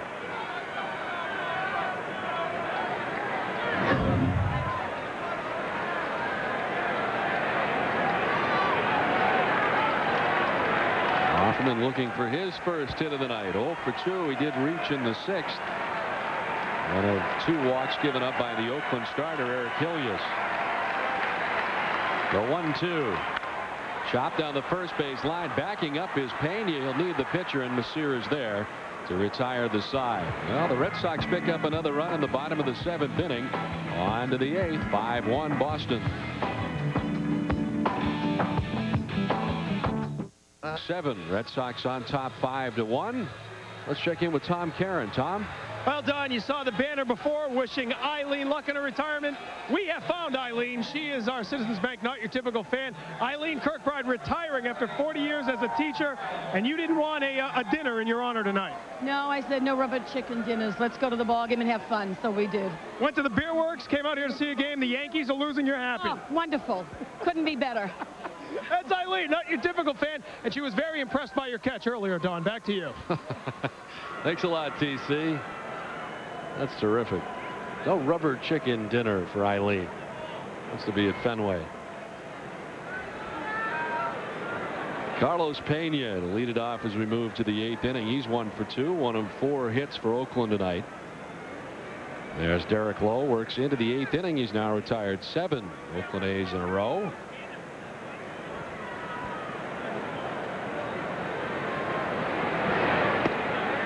He misses with the first one outside.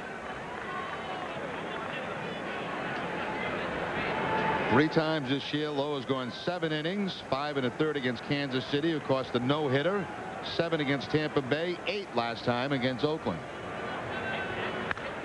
This is lined into center field. Johnny Damon coming on. There's the first out of the 8th inning. You often hear from center fielders the toughest catch to make or the toughest read to get is the ball hit right at you in center. Johnny got a good read, and there's one away in the 8th. Has anything gone out toward Jose Hoffman? No. Nothing in his direction tonight. Nothing. That's amazing. Usually when a guy they find you, you know. I bet Jose wants one. Well, now that the 5-1 lead is there, maybe he does. A lot of room out there in right field, but he has had no action. Nothing even on the ground out to right field. Nothing has gone to right field. Jeremy Giambi 1 for 2 with a walk tonight. And quickly in the hole, nothing in 2. Lowe has 5 Ks. Jermaine Dye has helped in that area. Dye has struck out 3 times tonight for the Oakland A's. Ooh, that misses. 1 and 2. Didn't miss by very much. Starts it inside. You see the tail on the fastball, and Relaford looking right over the right shoulder of Jason Varitek. Low and away, 2 and 2.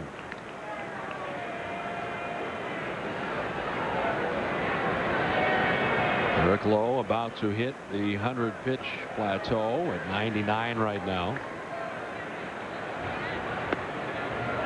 This is away. Full count. Eric Lowe working into the 8th inning in his first appearance at Fenway Park since the no-hitter here at Fenway. Out after his 6th victory of the year at 5-1. And a walk to Giambi with 1 away here in the 8th. That is only the 2nd walk tonight given up by Lowe, and ironically, both times it has been Jeremy Giambi. Number 8. Frustrating too. He thought he had him on a couple of pitches. That 0-2 fastball inside corner, and that last backdoor curveball was very close. Looks like action now in the Red Sox bullpen. Looks like El Guapo starting to throw. And Oakland still has left-handed action in their pen. The strike to Randy Velarde. There's Rich Garces up in the bullpen.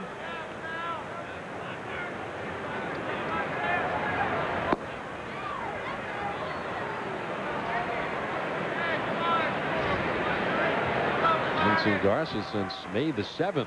It's been a long time for Rich. Now back and below us, nothing in 2.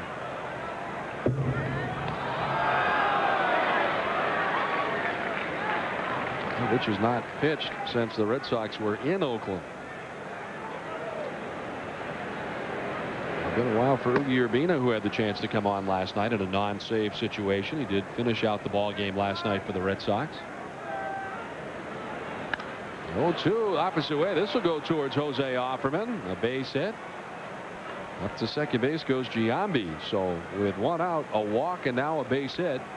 The A's with 2 on and 1 away. There was a shot at Derek Lowe after that pitch, but he was kicking the dirt on the mound after making the mistake on the 0-2 count. One of the few mistakes he's made tonight.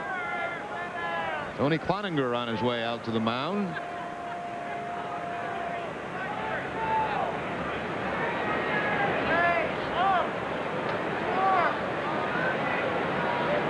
First time Tony has been out there tonight. Garces warming in the bullpen. Derek Lowe has just gone up over the 100 pitch mark in his outing tonight, and so far has surrendered just the 1 run. Derek Lowe walking off the back of the mound, and Cloninger is still on top of the mound. I think he thought Tony was going to leave. I don't think he's trying to show him up. I think 2 things. Derek upset about the guy that he walked. He thought that he had the strikeouts there on Giambi. Also upset with himself for giving up that 0-2 base hit. Eric Chavez. So perhaps a little bit of frustration showed right there from Derek Lowe. With himself. Here's Eric Chavez. Always dangerous. 0 for 3 tonight, however. Lines in on a hot off the glove of Nomar into left center field. This will score Jeremy Giambi with the second Oakland run. And the A's back within 3. It's now 5-2. Eric Chavez with an RBI single. It's one of those plays, if you come up with it, it's a great play. If you don't, it's probably going to be a base hit. Number 24, the right fielder. Bounce right in front of Garcia Parra. Sinking line drive.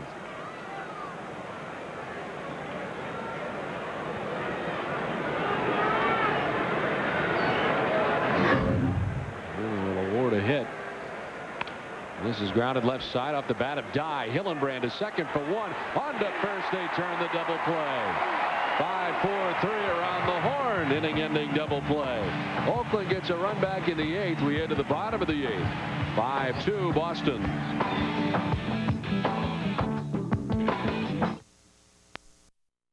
8th inning, the Red Sox with a 3-run advantage.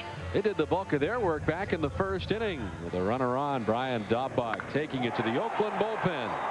Brian's 6th home run of the year put the Red Sox on top 2-0. The very next hitter would be Shea Hillenbrand. Up into the screen and left. First time in 2002 the Red Sox have gone back-to-back. In the early 3-0 lead, they'd had a run in the 2nd and the most recent run in the bottom of the 7th. Derek Lowe, 16 ground ball outs over the first 8 innings, giving up just the 2 runs. Eric Hiljus, 6 innings, 4 runs, 6 hits, walked 2, struck out 2, and is on the hook tonight for the A's as we head to the bottom of the 8th. Tony Clark, Jason Varitek, and Ray Sanchez to face the new pitcher Mike Magnanti.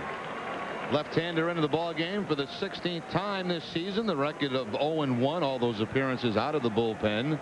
4 strikeouts in 10 2/3. 3 walks. Opponents hitting .326.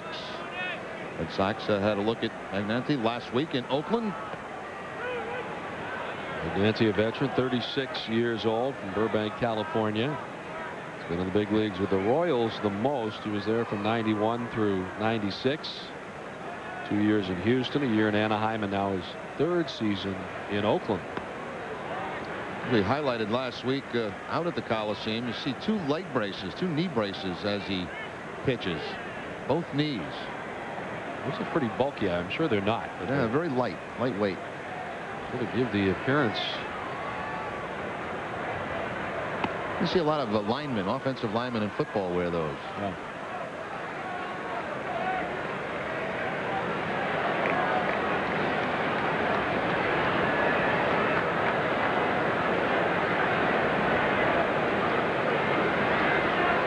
Tony Clark looking for his first hit of the night. 0 for 2 with a walk and a run. Tony with an opportunity to bat from the right side against the left-hander. Clark has certainly had a much better time of it batting from the right side at .286. from the left at 176.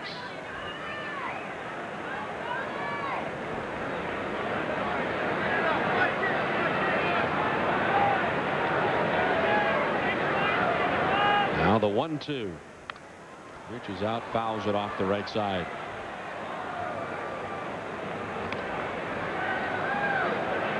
Well, the Red Sox with 1 game left here against the Oakland A's in this 3-game series before the Mariners come to town.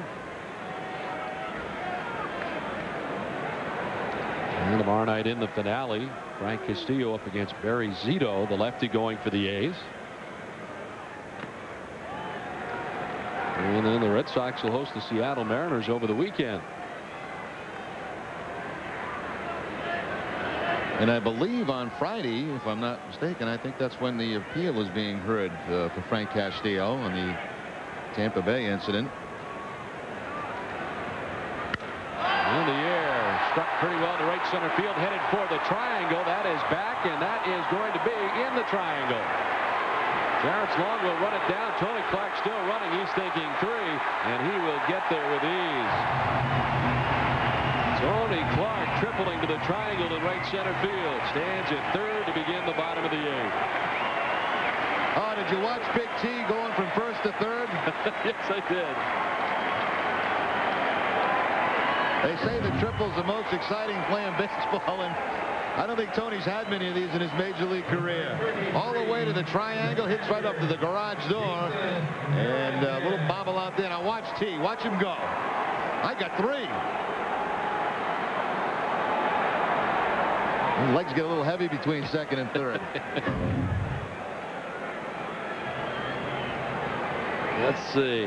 He had 3 one year in Detroit. In fact, he had 3 last year. That big Tiger State, Tiger, Comerica Park. Yeah.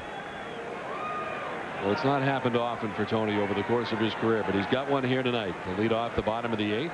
Here's Varitek for the first time from the right side. Jason 0 for 3 tonight. He has struck out twice.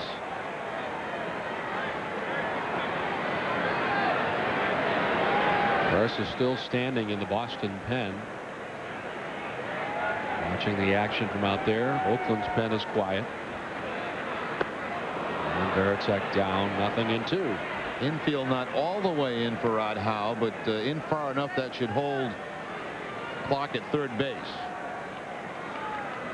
Nobody out. Very unlikely they would be sending Tony on contact.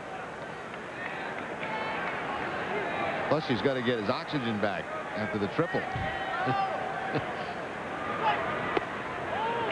Going away, 1-2 now to Varitek.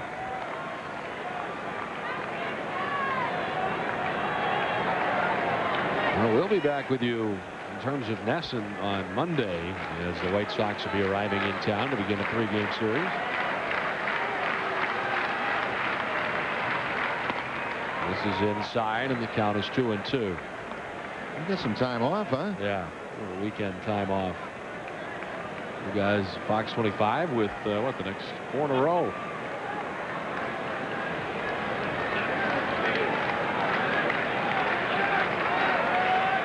The 2-2. Varitek on a broken bat grounds it right side. Clark will stay at third. Velarde throws out Varitek for the first out of the 8th. That's what we're talking about there. They didn't have to play way in because Clark was not going to go on a ground ball to the infield with nobody out. Now with 1 out, they'll come in a little bit closer. Number 13, the second baseman. Because there's more of a chance of him going, although I doubt even with 1 out they would send Tony on a ground ball on contact.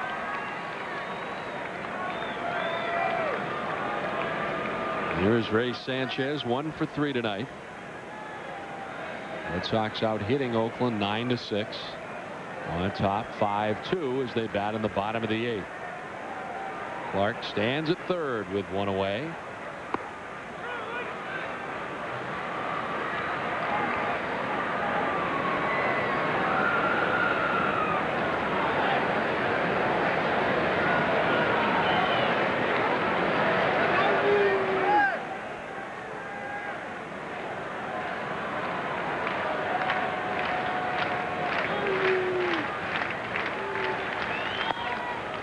That'll miss. 1-1 now to Sanchez.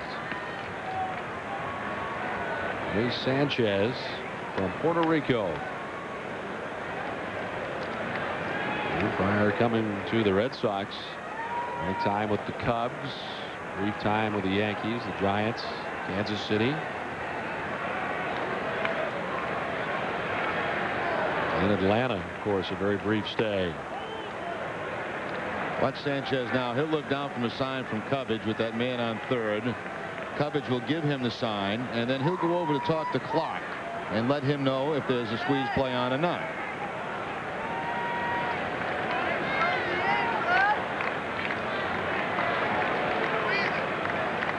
Two and one to Ray Sanchez. 3-1 now to Ray. On deck, the top of the Red Sox order, Ricky Henderson. Ricky doubled back in the second and drove in a run.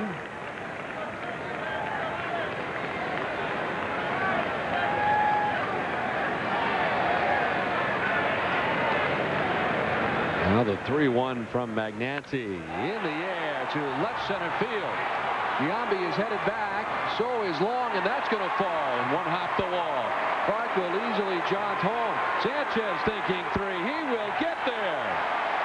The second triple of the inning for the Red Sox. Clark's leadoff triple, and then Ray Sanchez with a triple to left center field, and this one brings in a run. The Red Sox lead it 6-2. Very unusual to see two triples in the same inning. This ball did not even hit the wall.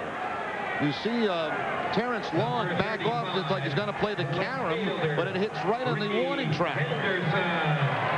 So misjudged out there in center field, and Sanchez turns it on here as he rounds second base for the second triple of the inning. Ray also drives in his 16th run of the year. His last triple a season ago in September. Now Ricky Henderson with a chance to drive in another run. Okay, I think Tony's getting a little bit in that dugout, like maybe Sanchez got there a little quicker than he did. It was far less winded in the process.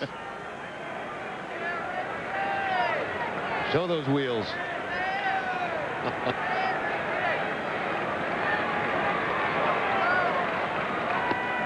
This is inside. Ricky ahead 2-0. Edison's double in the second, drove in the fourth Boston run.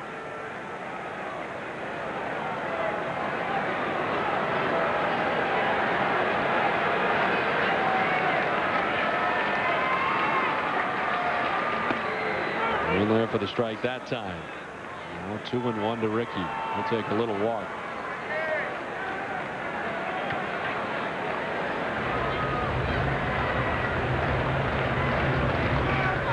Magnanti has given up two triples in the same inning. One to Tony Clark, one to Ray Sanchez. A ground out by Varitek mixed in between. A 2-1. In the air to left, down the line, bending towards the corner, and that will be a foul ball. Started fair, but just kept breaking away. Gets a row deep down there into the box seats to jet out. Acton Boxborough baseball, Dual County League. Great baseball.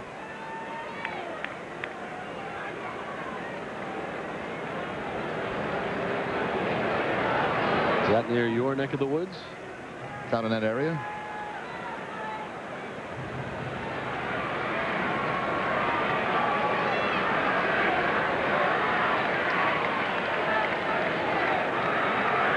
Two and two to Ricky Henderson. Johnny Damon waits on deck. Henderson lines it to left. That'll get down for a base hit and roll towards the corner. In from third comes Ray Sanchez with the seventh Boston run. Ricky's driven in another.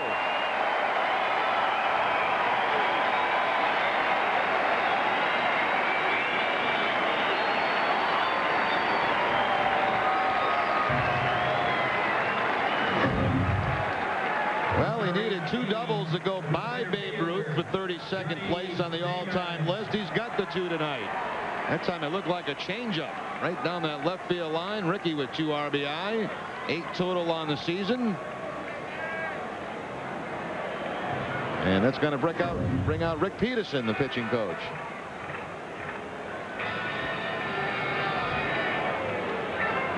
And Oakland has action that is just starting now to throw. As they have a left-hander up in the bullpen. Is that Mike Holtz? Yes.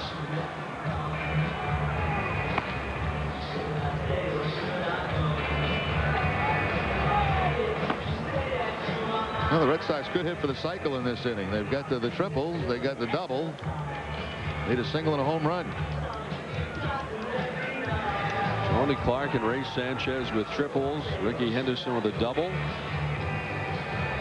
And Johnny Damon will be next. Rick Peterson has concluded his conversation, the pitching coach for the A's. Red Sox trying to grab their 27th victory of the year. This would make them 27-9 and also 5-0 against the Oakland A's this season after sweeping them in Oakland. Red Sox with an opportunity to take the first two here in this series at Fenway Park. Johnny Damon has 2 hits and 4 tries tonight. Single and a double as he takes ball 1.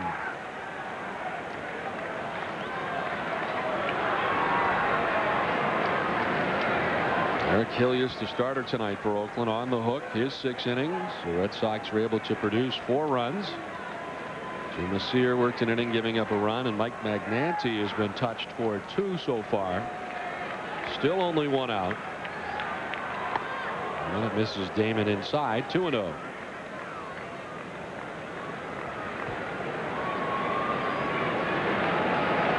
Oakland would drop to 18-21.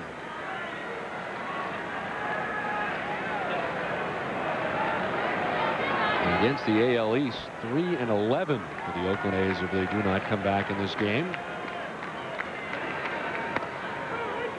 2-1 now to Damon.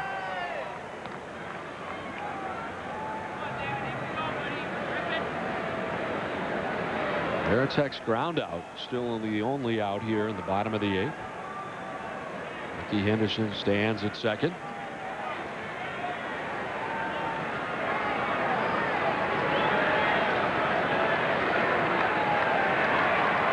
Now the 2-1. Ricky Bluff didn't leave, and it's 3-1 to Damon.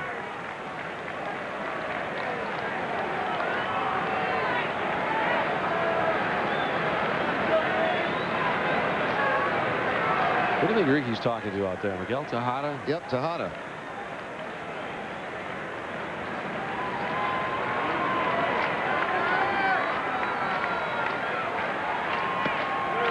And the strike now to Damon. And a 3-2 count.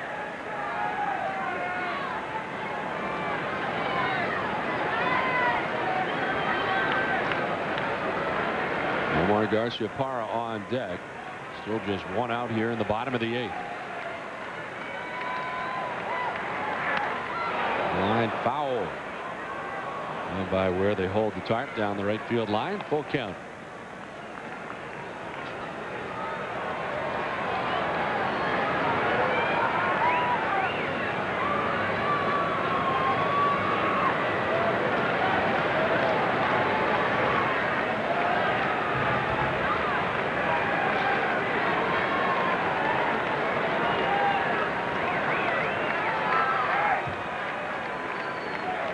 Ricky doing some dancing doesn't go as Damon fouls it off at the plate.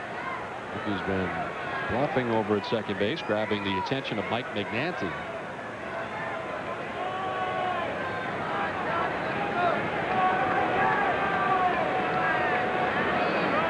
A brief conversation with the mound. Greg Myers out to talk to Magnanti. Mike Holt still warming in the Oakland bullpen. Left-hander has been up since the Oakland pitching coach was out last. The Boston pen is busy as well. Rich Garces has kind of had to wait out there in the pen as this inning has continued offensively for the Red Sox. Well, they had Garces up first, then Urbina got up when it was a 5-2 game. Now that the Red Sox have added runs, Garces back up again. Damon will take the walk.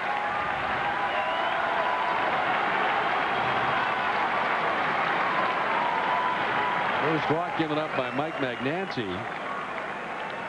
And the Red Sox have 2 on with 1 away, and that's going to do it for Magnanti. So Art Howe headed to the mound. Oakland will be using their 4th pitcher of the night, as Howe will go to get the lefty 2 triples, a double, a walk, and a ground out. So Magnanti working just a third of an inning. He will leave, and Mike Holtz, the left-hander, will be coming on. Still in the bottom of the 8th, 7-2 Red Sox.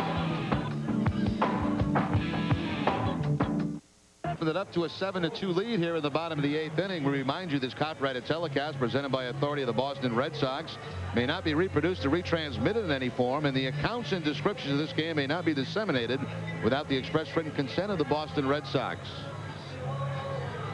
Mike Magnanti leaving after a third of an inning, so far charged with 2 runs on 3 hits. Still responsible for Damon and Henderson, who are on with just 1 out in the inning. And he gives way to the 4th Oakland pitcher of the night, left-hander Mike Holtz. 14th appearance for Holtz. He's worked a total of 10 1/3 innings, allowing 17 hits and 8 earned runs. Opponent hitting .347. The last time he worked was against the Red Sox back at the Coliseum on the 8th. An inning and 2/3 in that game. Red Sox got a couple of runs off him. Number 5, the shortstop. 29-year-old left-hander makes his home in Arlington, Virginia. And the organization he had been with prior to coming here to Oakland was the Anaheim Angels. Been in Anaheim since 1996. Well, here is Nomar, still looking for his first hit of the night. Garciaparra 0 for 3 with an intentional walk tonight. The 0 for 3 part, 3 flyouts for Nomar tonight. Red Sox on top 7-2, still batting in the bottom of the 8th with 1 out. In the air again to right, Jermaine Dye back a few steps. 2 down, and the runners remain at first and second, and Damon at first, Henderson at second, with now 2 outs.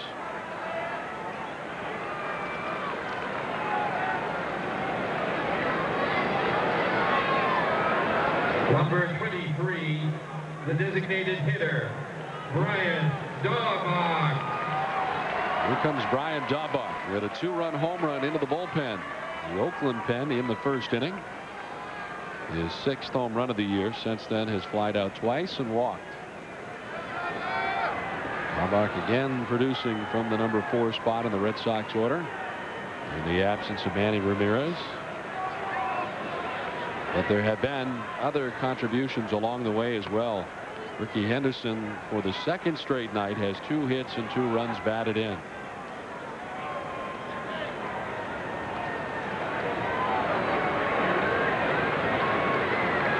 So really the guys who had to shuffle in terms of playing time, and Daubach and Henderson both contributing last night and tonight. Daubach the DH tonight, and Offerman playing out in right field defensively tonight for the Red Sox. Ricky with a pair of doubles in the game tonight, 1 in the 2nd and 1 here in the 8th.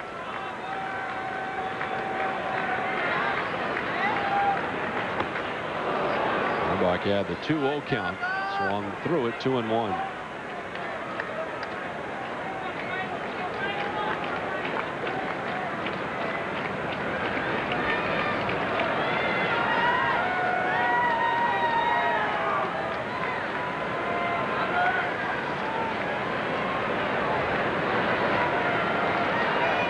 Henderson at second, Damon at first. 2-1 pitch. 3-1 now to Daubach. I mentioned the final game of the series tomorrow night. After Oakland is finished here in Boston, they'll head north of the border, take on the Toronto Blue Jays for 3 over the weekend, while the Mariners are here at Fenway.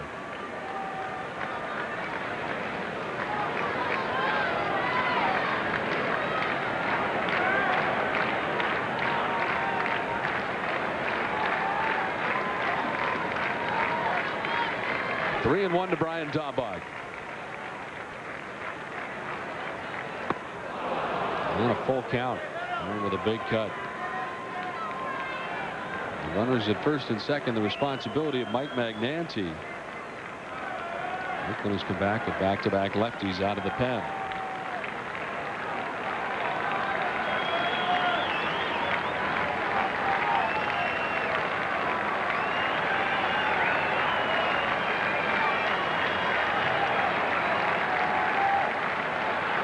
Runners will be off with 2 outs and a full count to Daubach. Holtz backs off again. Goes through the signs with Greg Myers, the catcher.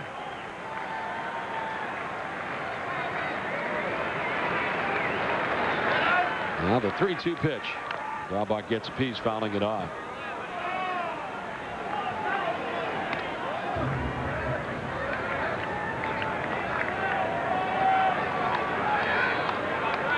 Red Sox with 7 runs on 11 hits and no errors.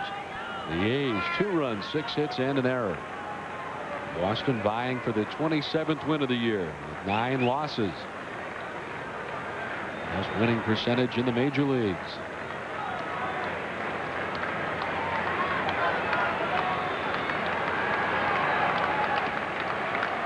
Will be off again with 2 outs here. Full count to Daubach.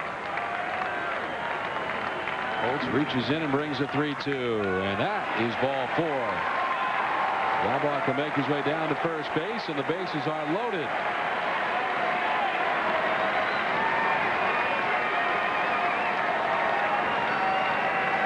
Hillenbrand batted with the bases loaded in the 7th inning and beat out an infield hit that scored Johnny Damon with the 5th Boston run. So here he is again with the bases loaded, this time in the bottom of the 8th.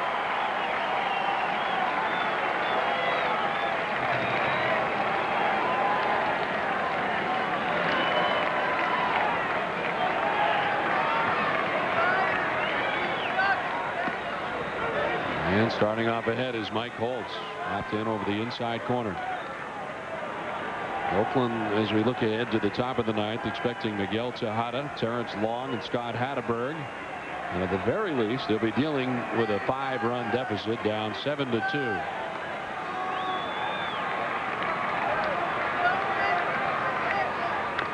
Hillenbrand gets a piece, finds himself in the hole, 0-2.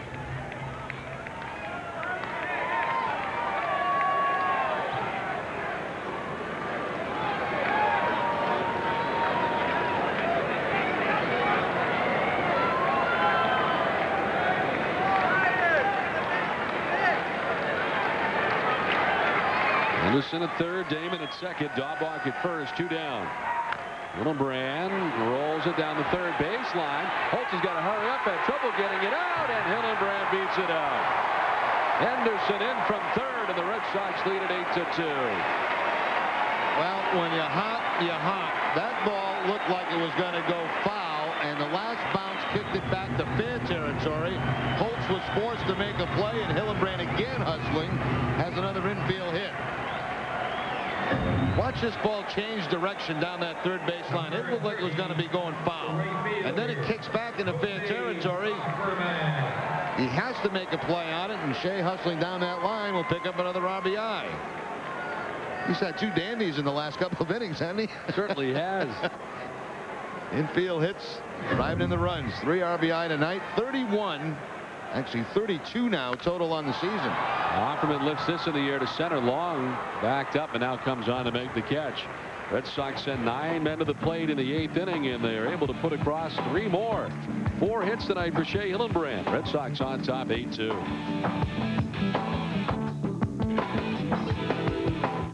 It's bringing people together with low fares. And by Citizens Bank, not your typical bank. Through 8, Red Sox on top 8-2. Derek Lowe done after 8 innings, 6 hits, gave up 2 runs, walked 2, and struck out 5. He'll give way to Rich Garces. Garces making only his 11th appearance of the season. He's worked 9 innings so far, allowing 10 hits and 10 earned runs, a couple of walks and 6 strikeouts. It's been a long time for Rich. His last outing was against the Athletics on the 7th back on that road trip. Pitched an inning against Oakland, giving up 2 earned runs. Tejada, Long, and Hatteberg featured here in the top of the 9th.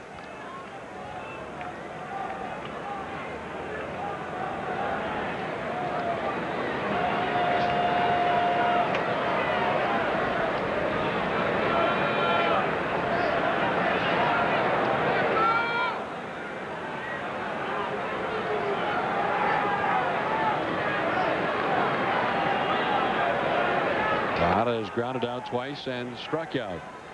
Garces missing with the first one. Rich has waited a while to get into this game. and waited a while in between appearances, Jerry mentioned.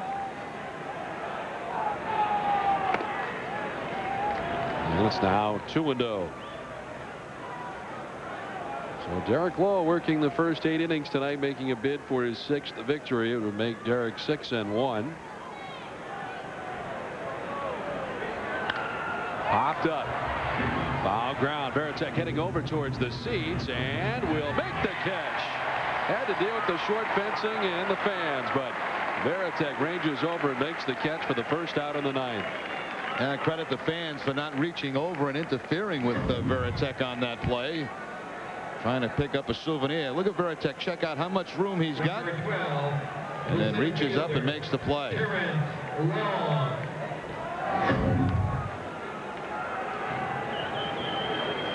So 1 down, and it brings up Terrence Long, who was grounded out 3 times tonight. Oakland A's center fielder.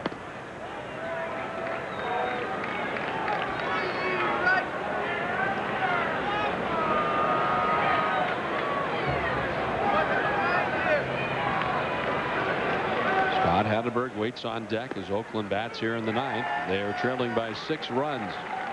Red Sox with more hits, a 2-to-1 ratio in that category. Boston on top 12-6.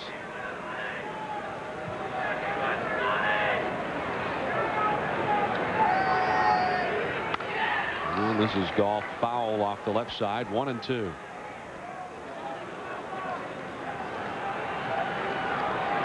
And again, the finale of this 3-game series tomorrow night. Oakland will be looking to salvage 1 game from the Red Sox. Art Howell will send Barry Zito, the left-hander, to the mound tomorrow night against Frank Castillo, going for the Red Sox. 1-2 in the air down the left field line, curving towards foul ground and back into the seats.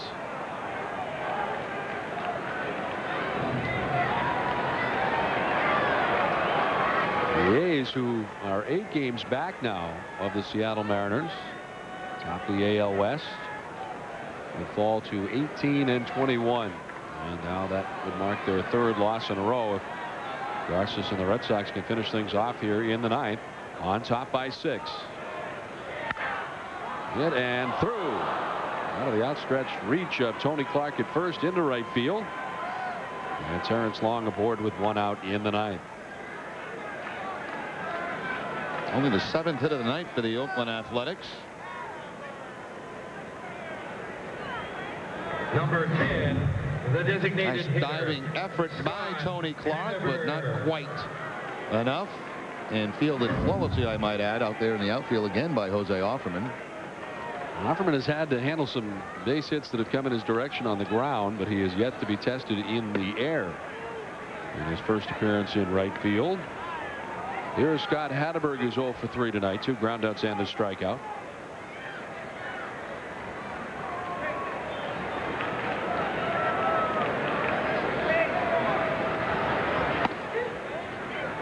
And Hatteberg ahead now, 2-0.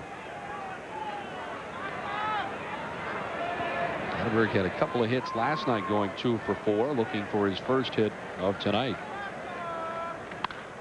Line snared by Sanchez. He'll turn and fire, and it's in time. Ball game over on the double play that ends things in the 9th. Line drive to Sanchez. They're able to get Long at first, and he's doubled off, and the Red Sox have taken 2 of the first 3 against the Oakland A's. Tonight a final of 8-2, and Derek Lowe will pick up his 6th victory for the Red Sox this season, 6-1, and Ricky Henderson continues to get it done. A couple of doubles tonight, a couple of runs batted in, contributing from the top spot in the Red Sox order. A great beginning tonight for Boston, back in the first inning with the back-to-back home runs from Daubach and Hillenbrand. They get off on the right foot, and they come back with a run in the 7th, 3 in the 8th, and able to beat the Oakland A's tonight, a final of 8-2. The Red Sox better their record to 27-9 with the win. Oakland drops to 18-21. Lowe the winner, Hiljus the loser. Be sure and stay with us for extra innings coming up next on NESN.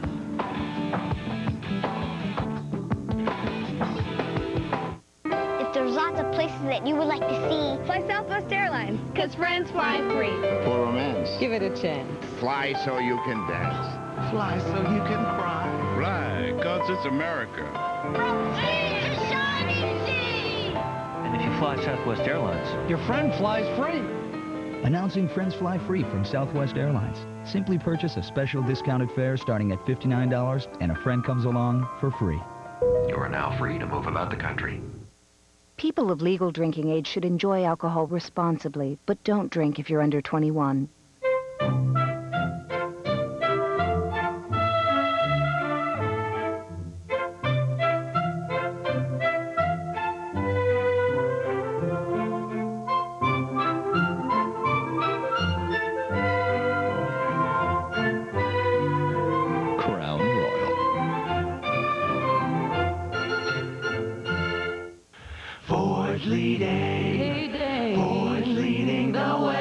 To do? How about getting the job done with a #1 selling truck 25 straight years? Ford F-150. Available now with $2,500 cash back or 0-9 financing. Or how about Ford Super Duty? It's got the most conventional towing capacity of any full-size pickup and comes with $1,000 cash back or 0-9 financing.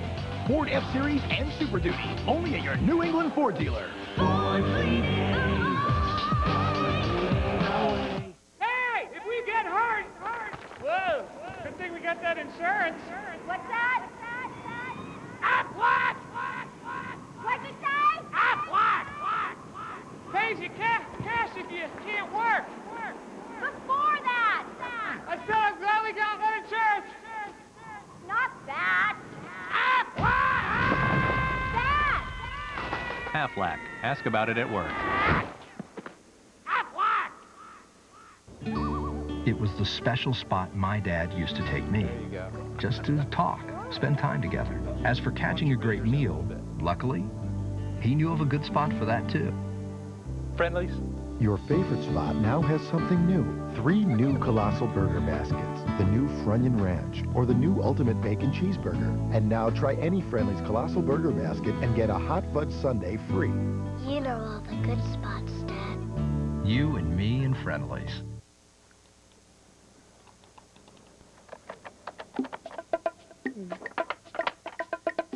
The new Verizon.com is here. Review bills. Pay bills. Live life. Verizon.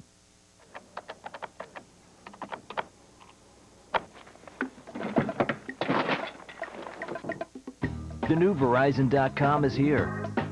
Review bills. Pay bills. Ditch the paper. Verizon. What's wrong, Jim? I think I've grown a second evil head. Oh, sorry. What if we go get a refreshing Mike's Hard Iced Tea? Would that help? I didn't know Mike's made a hard iced tea. You bet they do. A hard day calls for a hard iced tea. Make it Mike's. Jeep vehicles are known for capability, and now during the Jeep Challenge, we rule on a whole new level, starting with our 7-year, 100,000-mile powertrain pledge on engines and transmissions. Plus now, qualified returning Daimler Chrysler lessees can get a $298 a month lease on Jeep Liberty. So take the Jeep Challenge. You'll see we're hard to beat. Hey, you guys got to give me a head start next time. Great products, great protection, great values. Take the Jeep Challenge. Check one out at your Jeep dealer. The report card is out, and it's all A's for the Red Sox again.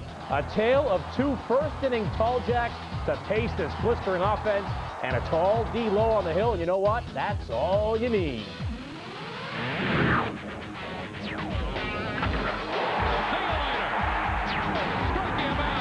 Live from our Nesson Studios, Extra Innings. Extra Innings is brought to you by Keyspan, putting more energy into life. And once again, the Red Sox have the energy at Fenway Park. Good evening, everybody. Welcome as our Red Sox coverage continues. I'm Bob Rogers. He is Jim Corsi, and the Red Sox get it done again as the Red Sox just dominating the Oakland Athletics. It starts with the pitching. Derek Lowe on the hill did it again tonight, but our Keyspan player of the game, it is Shea Hillenbrand. Shea getting it done.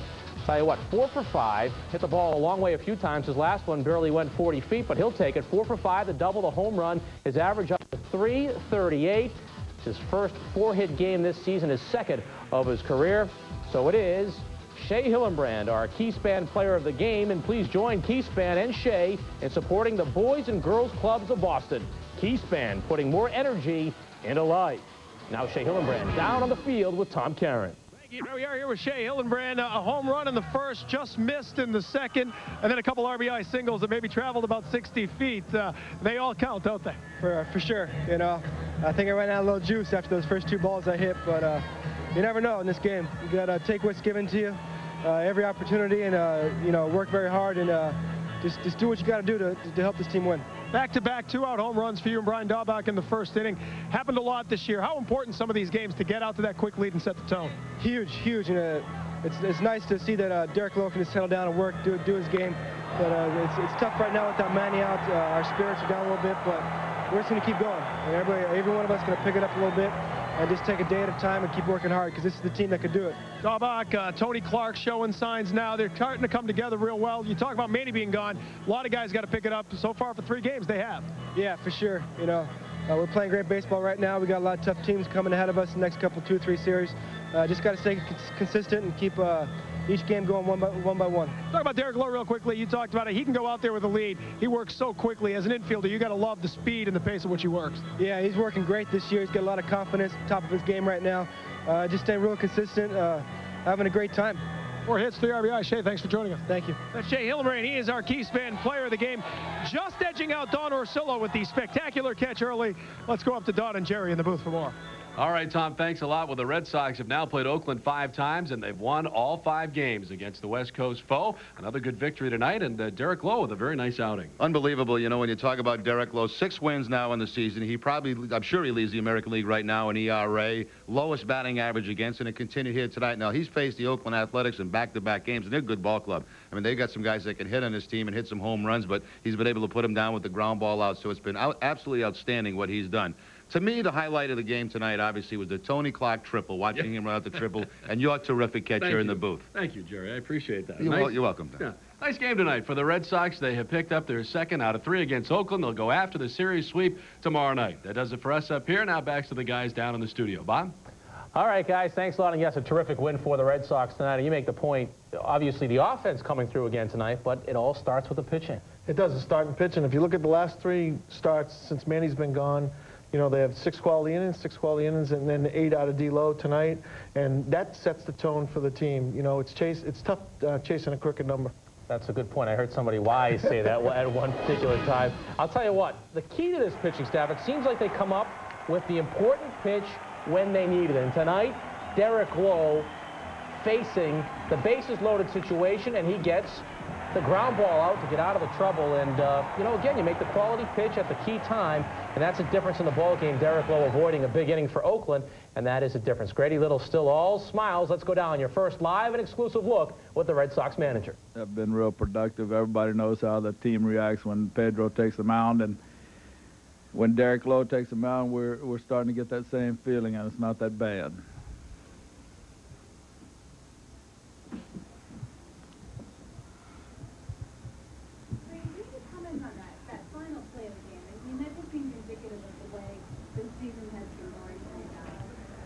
Can you comment on the final play of the game today? Well, the final play of the game, Ray Sanchez made a great play to get up. You know, that little fella can't get up too high, but he got up high enough to catch that one, and he got rid of the ball quick enough to get the double play at first base. And we're playing good baseball, and when you play good baseball, things will happen good for you. Grady, does anything surprise you about what your team is doing? I mean, you're minus 2 starting outfielders, and you guys just keep rolling along. You never miss a beat. People are inserted into the lineup, keep getting hits. I mean, Jose Hoffman's in right field, doesn't get a ball hit to him at all tonight. You know, it just seems to me that no matter what buttons you push, they all continue to work for you. Question is, you surprised at what your ball club has done? Kevin, now you know he said a lot more than that. If he was saying that in Spanish, that's good. We're not surprised, because we knew coming in we had a lot of depth on this club, much more depth than Boston Red Sox club has had in the past few years, and when you have this kind of depth, you got players that are coming in the game that can be productive, and they are productive, and that's just the way it's been. It's not a big surprise for us.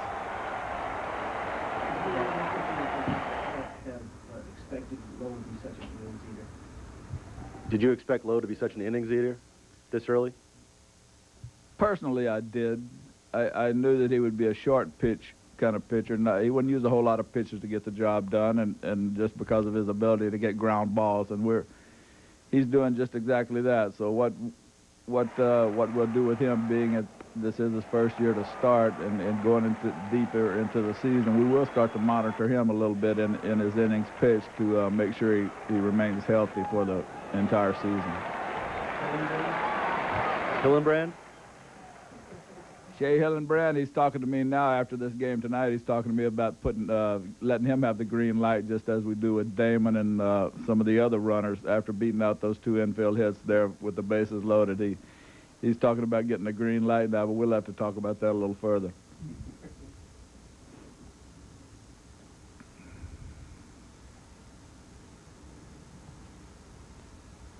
Other questions? The first thing you know, Tony Clark wants the green light, too, after hitting that triple. We can't get carried away too much. How about Ricky? You talked about him yesterday, but again, 2 for 5 in place of Manny. I mean, you just have complete confidence that he can get the job done? Can you talk about Ricky, please? Ricky Henderson, he's a confident young man himself, and he instills this confidence in everyone else. When he gets into a ball game, things are going to happen, and it's because he's making them happen.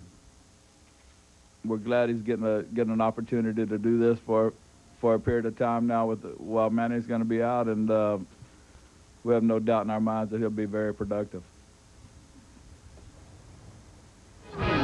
Yes, that was live and exclusive with Red Sox manager Grady Little. This is all this team does, is win. And you mentioned the pitching, and we're going to have last night's winning pitcher, John Burkett, in studio with us next. So get on the phone lines right now, 1-866-ASK Nesson. John Burkett joining us next on Extra Innings.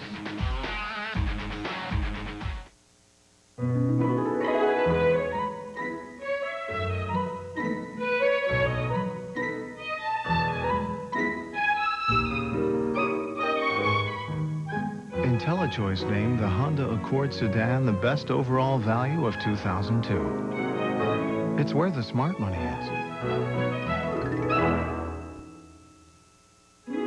Now lease a 2002 Accord LX for $239 a month for 36 months.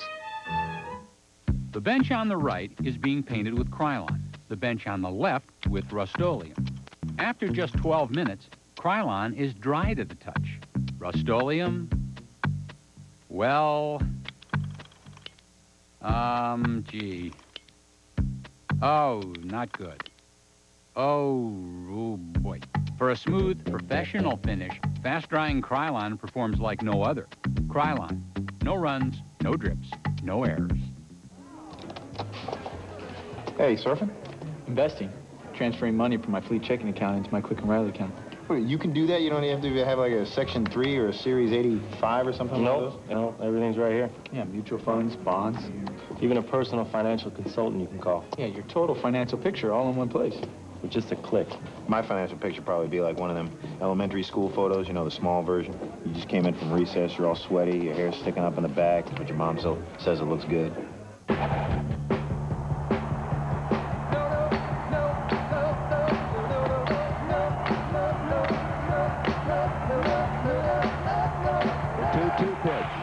Right to Sanchez. On the first, a no-hitter for Derek Lowe. It's the year to be here. Were you? To get here, call 617-4824-SOX or log on to redsox.com. Welcome back to Extra Innings, everybody. Bob Rogers alongside Jim Corsi. John Burkett's going to join us in just a little bit, but let's show you how the Red Sox beat the Oakland Athletics again. They have their number, and right now it seems like the Red Sox have everybody's number. Early, watch this. No more Garcia Parra. Pop up, back to the booth, and would you believe Don Orsillo? It's nice to see a play-by-play guy with a little ability, you know, working finessing. What do you think, Bob? That's because I'm in the studio there, Jimmy. Bottom of the first inning, Johnny Damon back to the mound. Eric Hiljus, this should get him out. Oh, boy, throws it away. So that's painful. That would come back to haunt him, too, because the Red Sox would make the Athletics pay with 2 outs. It's Brian Daubach up, out, and gone. Tall Jack. His 6th of the season, it's 2-zip, and the next batter up, it's Shea Hillenbrand. This pitch screaming, crush me, and oh boy, that's what he does. Up, out, and gone, high into the night. His 8th of the season, it's 3-0. Hiljus has to be kicking himself. This is the most sour feeling you can have in baseball, is you know you messed up on a defensive play, and it cost your team. One of those routine plays. And you know what? When Derek Lowe is pitching, you have a feeling that 3 runs would be enough. Jermaine Dye down on strikes, and then Miguel Tejada. It's a pretty good lineup again. Lowe just mowing them down. It's what he's done all season. Bottom of the 2nd, the Red Sox leading 3-0. Tony Clark on 2nd. Ricky Henderson to right field. This ball has some pop. It will take 1 bounce into the seats. It's a ground rule double. Ricky is all smiles because the Red Sox have the 4-0 lead. Top of the 5th inning, some defense behind D-Lowe. The pitchers love this. Nomar Garciaparra ranging. Very far, turns, spins, and throws. That sweetness. It's nice to pitch with this behind you. You know, this is great range by Nomar. You know, he does it all day long. You got Garciaparra at short. You have Sanchez at 2nd. Jimmy, you should pitch again. Top ball pitcher likes this. Top of the 5th inning, Jeremy Giambi will send one off the wall. Pena will score all the way from first base. The kid from Northeastern has the wheels. Doesn't slide, though. Got to get down on that. So it's 4-1. Red Sox will add to their lead in the bottom of the 7th. The base is loaded for Shea Hillenbrand. Sends one to 3rd base. Hillenbrand motoring down the line. Grady Little talking about Shea bragging about his wheels. Well, he got it done. Talk about wheels, Jimmy. Here we go. Tony Clark into the triangle in center. That's triple country for most guys. But how about the big slugger? Can he make it? I don't want to Forrest Gump him, but run, Tony, run! And he's gonna huff and puff and chug his way into 3rd base. He has a triple. How many times do you see this? 2 triples in 1 inning. Ray Sanchez. Boy, he's done everything for the Red Sox. Again, that one just short hopping the wall, and that's 2 triples in 1 inning, and the Red Sox beating the Athletics tonight. 8-2 is the final score, and again, you go up and down that lineup. Jim, I always look at the bottom of the lineup to see the kind of production you get, and you have somebody like Sanchez that gets a couple of hits, an RBI, a run scored, because the guys at the top usually are going to get it done, but it's the balance in this lineup. What happens when the guys at the bottom of the order start getting hits, it revolves the lineup again, so these guys get an extra at-bat, you know, so you get your boppers up there again. Shea Hillenbrand, he's becoming a bopper. 4 hits tonight, 4 for 5, 3 RBI. And again, that makes it a little bit easier to pitch, but I think if Derek Lowe only had a few runs to work with tonight, again, he'd get the win. He improves to 6-1. 2 earned runs over those 8 innings, 6 hits, 5 strikeouts. Then Rich Garces comes in. Nice to see Garces have an opportunity to work tonight. It is. He hasn't pitched in a while. I heard through the grapevine that he was feeling a little tender, but I guess he's fine right now. Now, we keep complimenting this Red Sox pitching staff. We can do it to their face now. I'll tell you what, John Burkett joining us here in studio. Great to have you with us, but it's great to have you wearing that hat because... yeah, it is. I'm having a lot of fun here. It's been great. You know, what has been the change in your pitching? You know, you're with Tampa Bay. You know, you get released by the Devil Rays. Right. And now you're back, a 4-0 start. What's happened? Is it pitching with Greg Maddux? That's what a lot of people talk about. I think that was part of it, but the other thing I think that was happening is I was going through a transition period where my velocity went down. I needed to add a couple, different looks to the hitter, and I ended up adding my curveball, and I tightened up my cutter a little bit. I used to turn my cutter a little bit more, and it would cause me to make mistakes with it. And now I've tightened it up quite a bit, and here I am. It's all come together here the last year and a half or so. What about that experience pitching in Atlanta? I would think working with Tommy Glavine and Greg Maddux, and you've been around the game a long time. You've certainly had your share of success. I would think that all of you guys in the dugout talking about pitching, it has to help. Oh, it definitely does. I think the fact of just watching them every day, every 5th day, getting to watch guys like that pitch every 5th day, you can't help but take something from their game. And I definitely did that. I mean, I learned from Tom Glavine, I learned not to give in to the hitter. You saw that last night a lot. I was in trouble a lot. I was even getting behind an account with guys on base, and I refused to give in. And I saw that a lot from Glav, and I used to give in a lot. And then with Maddux, he forces the action a little bit more. And that's the way I tend to want to pitch. I want to force the action, but then I have times where I'm able to not give in, like I said, and throw my pitches even if I'm in trouble. What happens when you lose your fastball a little bit, when you're an aggressive pitcher and you want to go after somebody, your fastball's up a little so you can make a little more mistake or you can beat a guy. But when you lose your fastball a little bit and you got to reinvent yourself just a tiny bit, right. That's the difference. Right, and what I started doing is I started throwing more breaking balls, thinking that my fastball wasn't good enough, so I started throwing a lot of breaking balls, and I was getting behind an account. Well, when I got to Atlanta, Leo Mazzoni didn't like my slider at all. And he let me know about it. He said, your slider stinks. He said, when you think about throwing a slider 2-0, 3-1, he said, just throw a fastball down and away. Take your chances, because he liked my control. And so I started doing that, and I was establishing my fastball a little more and added those 2 pitches, and it helped a lot. You were with Leo Mazzoni. Did you learn how to do this in the dugout? As you're waiting to get I do tend to do that a little bit. I get nervous sometimes. We'll continue to talk with John Burkett and take your telephone calls for the Red Sox starter. It has been a good start for the Red Sox. You know, check that. It's been a great start for the Red Sox as they do it again tonight, beating up on the Oakland Athletics 8-2. Stick with us.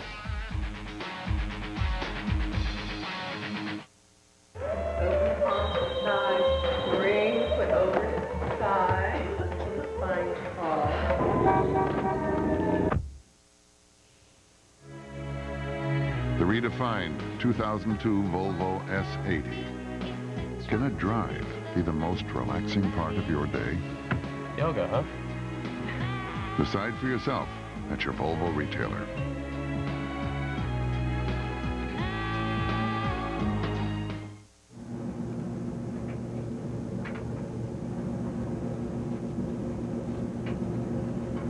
You ever gonna get your washer fixed? Well, we wouldn't be able to see you every Saturday. Oh, well, that's the last note. See you next Saturday, son. All washers and dryers on sale. And get 0% until May 2003, plus free delivery. Only at Sears. Where else?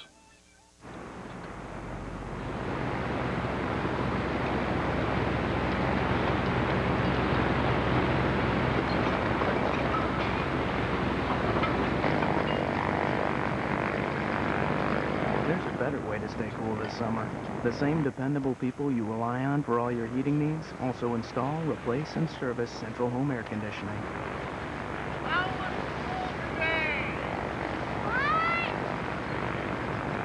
Well, that about wraps it up. Any questions? You've been awfully quiet, Bob. Bob? Thirsty for a cold drink? Try the one-of-a-kind taste of Dunkin' Donuts iced coffee. Bob? The secret's out.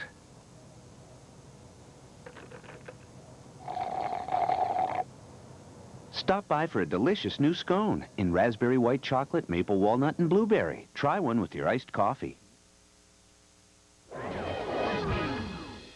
How's that? Thank you. We're with Derek Lowe. And Derek, just talk about that. Getting that early lead, the back-to-back home runs in the first. Nothing like having that quick lead to be able to get to work. Yeah, it's a great feeling to know that you can, make some mistakes. But it was early. It was in the, the first inning, and, had a tough, I think, third inning, and was able to get through that, and it was just plugged away. It wasn't, the prettiest of games, but they're a very talented hitting team, and they can have a big inning at any inning, and so you just got to keep telling yourself, it's a close game, which it was, and it was just in the 8th inning we added some insurance runs. It was just a great game. Defense behind you early on. Nomar made a play. I think he ended up on the right side of second base to get it. You got to love that. Myers. I mean, I thought I should have had it and didn't, and then you expect for sure to be a base hit. And again, if you work fast and throw strikes, and the defense is going to be there. Let's talk real quickly about this 5-0 run against Oakland. Now, obviously, it's a very good team, but when you get somebody's number like that, more from their mind almost, they start to think we just can't beat these guys. Yeah, well, I don't know. I think we've just played really good against them and pitched well. I think that's the most important thing. They had our number last year. I mean, we went out there, and I don't know when it was, and they kicked our tails. And, you got to play good against good teams. And, we've done that. And, it's not to say take anything away from them. They're an extremely talented team. We just played well against them. 6 wins. Derek, thanks. Thank you very much. Second in the AL. Let's go back to our studios in Boston. All right, that's Tom Caron in the Red Sox locker room tonight. The Yankees fell behind big time against Tampa Bay, but getting a little scary there right now. Chris Gomez against El Duque. Goodbye. See you later. And Tampa Bay with a 6-0 lead. They don't know how to react because they're never up 6-0. Steve Cox says, okay, we'll try to go up 8-0. Again, El Duque gives it up. Cox's first of 2. 8 runs on 6 hits over an inning and 2/3. That's not good. Sterling Hitchcock runs into some trouble, too, against Cox. His second of the ball game. 9-0. Cox's first multi-home run game, but look at the score now, 10-7 in the bottom of the 9th inning. We'll keep you updated, let you know when that game goes final. Hopefully it's sometime very soon, because we know what Tampa Bay's bullpen's all about. Look at this, Tony Pena, former Red Sox catcher. He is a big league manager now. No jokes about Kansas City. They're in the big leagues, and he is the new skipper of the Royals. Bobby Kielty lines one to left. Chuck Knobloch can't make the play. Torrey Hunter scores, and right now the Twins lead at 7-6. Minnesota in the hunt, obviously, but injury to Brad Radke. It's going to be interesting to see how they stay in it. Tony Pena getting an opportunity to manage. We were talking in the break about catchers. You get to work with Jason Varitek, one of the very best. You said probably the best you've had. I think he's the best at calling a game that I've had, and I've been around a lot of guys that I do respect and that do a good job. But I think Jason's cut above, yeah, as far as How important is that for you as a pitcher? You're out there on the hill, and the catcher gives a signal, whatever it's going to be, and you're like, yeah, that's what I want to throw. Oh, it just makes the game goes a lot smoother that way. And people probably noticed last night that he was coming out of the mound quite a bit, and it wasn't because we were on the same page. What it was is that we thought that they were calling some pitches from second base, and it seemed like every pitch was important. We got some tight situations where it was a big pitch in the game, and he'd come out and we'd call like 2 or 3 different pitches successfully, or in succession. Yeah. I couldn't remember them. You could. No, I couldn't. If you had any ability, you probably could remember. You keep telling me I have no ability, so I don't have to worry about this that. This earplug is a challenge, man. I'm telling you. It took me 2 weeks to get that thing. This thing is driving me up a wall. 2 weeks, 2 months, whatever. 2 months, whatever it takes. We're talking about also, you don't throw overpowering anymore. You're a pitcher. Jim always refers to it. Come on, I rushed it up there 82, 83. He always 84, you hit 84 last night. He always refers to it, though, you throw below the hitting speed. And that's a way to keep hitters off balance.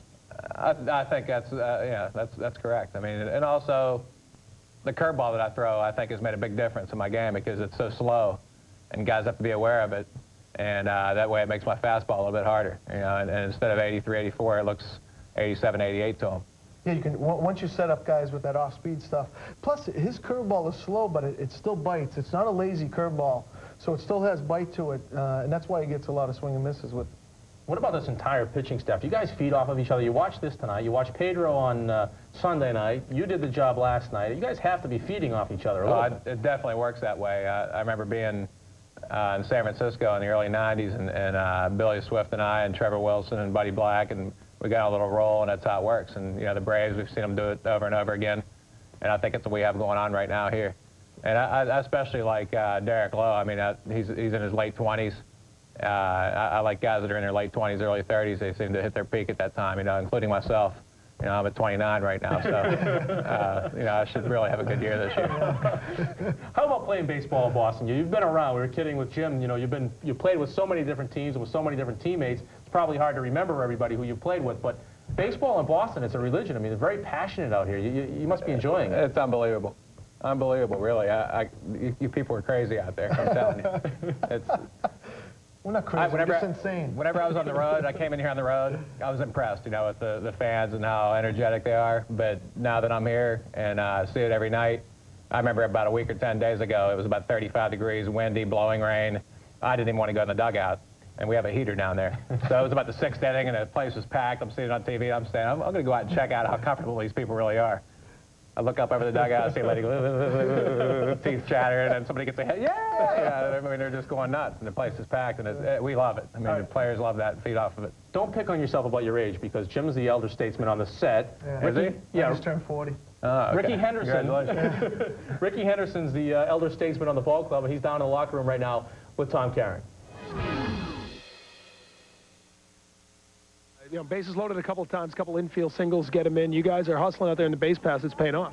Oh, yeah, we playing real well. Everybody is helping out, and everybody going out there playing hard. And we know we got to go out there and create something, because our big man is down. So we got to go out there and create something, get the base hit with runners in scoring position. You're on a run like this against the team, 5 straight against the A's. How does that work into their mind, into your mind? Does it at all? Is every game different, or does there start to be a feeling on one side or the other that these guys have our numbers?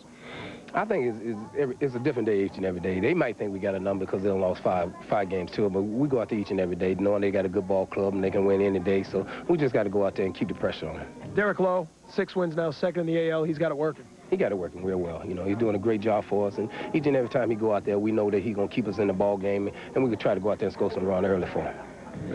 Thanks, Ricky. So you go as a player. All right, you got to be paying attention here. And we're talking about Ricky Henderson as a teammate. He's certainly a lot of fun to have around. We're laughing. I mean, Ricky's a great guy. I mean, we've really enjoyed him in the clubhouse. He's been a tremendous lift, especially these last 3 games. With Manny out, he's really done the job offensively. The team has really stepped it up with Manny out of the lineup, 3-0 so far. You don't need Manny, do you? No, I'm just kidding. Yeah, I think we do. They'll get him back at some point. We're going to keep John Burkett for one more segment. We'll be taking your telephone calls here on Extra Innings. Up next, it's 1-866-ASK NESSN. Turn me up, come feel the joy all around. Each generation has found they've got their own kind of sound. Come to shout it out. It's that time, Pepsi. For those who think young. Stop by your local Shaw's Supermarket and Star Market to pick up a 24-ounce 6-pack of Pepsi and a free NESSN Viewer's Guide. Jeep vehicles are known for capability, and now during the Jeep Challenge, we rule on a whole new level, starting with our 7-year, 100,000-mile powertrain pledge on engines and transmissions. Plus, choose Grand Cherokee and get a $2,500 cash allowance, or financing as low as 0%. So take the Jeep Challenge. You'll see we're hard to beat. Hey, you guys got to give me a head start next time. Great products, great protection, great values. Take the Jeep Challenge. See your New England Jeep dealer. Stay tuned to NESSN in May. NESSN is your ticket to Red Sox baseball. And in May, we've got showdowns with the Yankees, Mariners, Athletics, and more. NESSN premieres a season inside Boston College hockey, a 1-hour front row special. Paw Sox baseball returns to NESSN with AAA action from McCoy. Spring has sprung, and so has Charlie Moore with a new season of NESSN Outdoors. All this and more in May on NESSN. If you want to get in the game, log on to NESSN.com, your online ticket to New England sports. Catch New England sports all season long on NESSN, and log on to NESSN.com for live news and scores, to enter contests, win prizes, and more. Click on for NESSN Newswire email updates. Check in on the NESSN.com message board. Learn more about NESSN and preview upcoming programs. NESSN.com is your online ticket to New England sports. Log on and get in the game. And it's one of those things that, I believe in my instincts. I believe in my knowledge, but you still have to have the Indians on the mound. Jason, can you talk about Derek's performance again today? Outstanding. We needed it. And we need it every day out of every one of our starters. And, he was able to move the ball around. Had a very good changeup today. And he didn't have as good a curveball till later. And he was able to move the ball around both sides of the plate. And you can do that with 3 or 4 different pitches. It, allows margin for error a lot smaller. Had a little bit of trouble there in the 3rd inning, but he worked his way out of it. Yeah, it was kind of a weird inning. Had a little blue pit, and then ended up walking Giambi, I think, and then he hit Velarde. So, and then he made good pitches to a dangerous hitter with Chavez.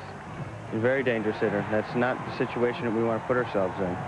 And he made a very good 3-1 pitch. It set up his 3-2 pitch. Defensively. Consistency in start to start. I had the fortune of catching him when, in the minor leagues when he had, a starter repertoire. But he's come a lot farther since then. His sinker's gotten better to both sides of the plate. And I just, there's still, believe it or not, he's going to get better. And I look for him to get better. Jason, all right, there he is. The other reason why the Red Sox pitching staff has done so well. You said the baseball fans in Boston are passionate. You're going to get that earpiece all squared away, and we're going to hear from these guys and see what they think about the replacement piece, but it's not working. All right, let's talk to Dan from Boston. Hey, Dan. Hey, how's it going, guys? Good. Hey, Dan. I got 2 questions for you. First, actually, Jimmy, I love what you're doing. Love the way you're coming along. Bob, not so much. First question. All right, Dan, thanks. I noticed that you guys are, they're doing some sort of Isaac from the Love Boat finger-pointing type thing over the last couple of days. You guys know what that is? Yeah, I've seen Baerga doing that. Yeah, I don't really know what that means.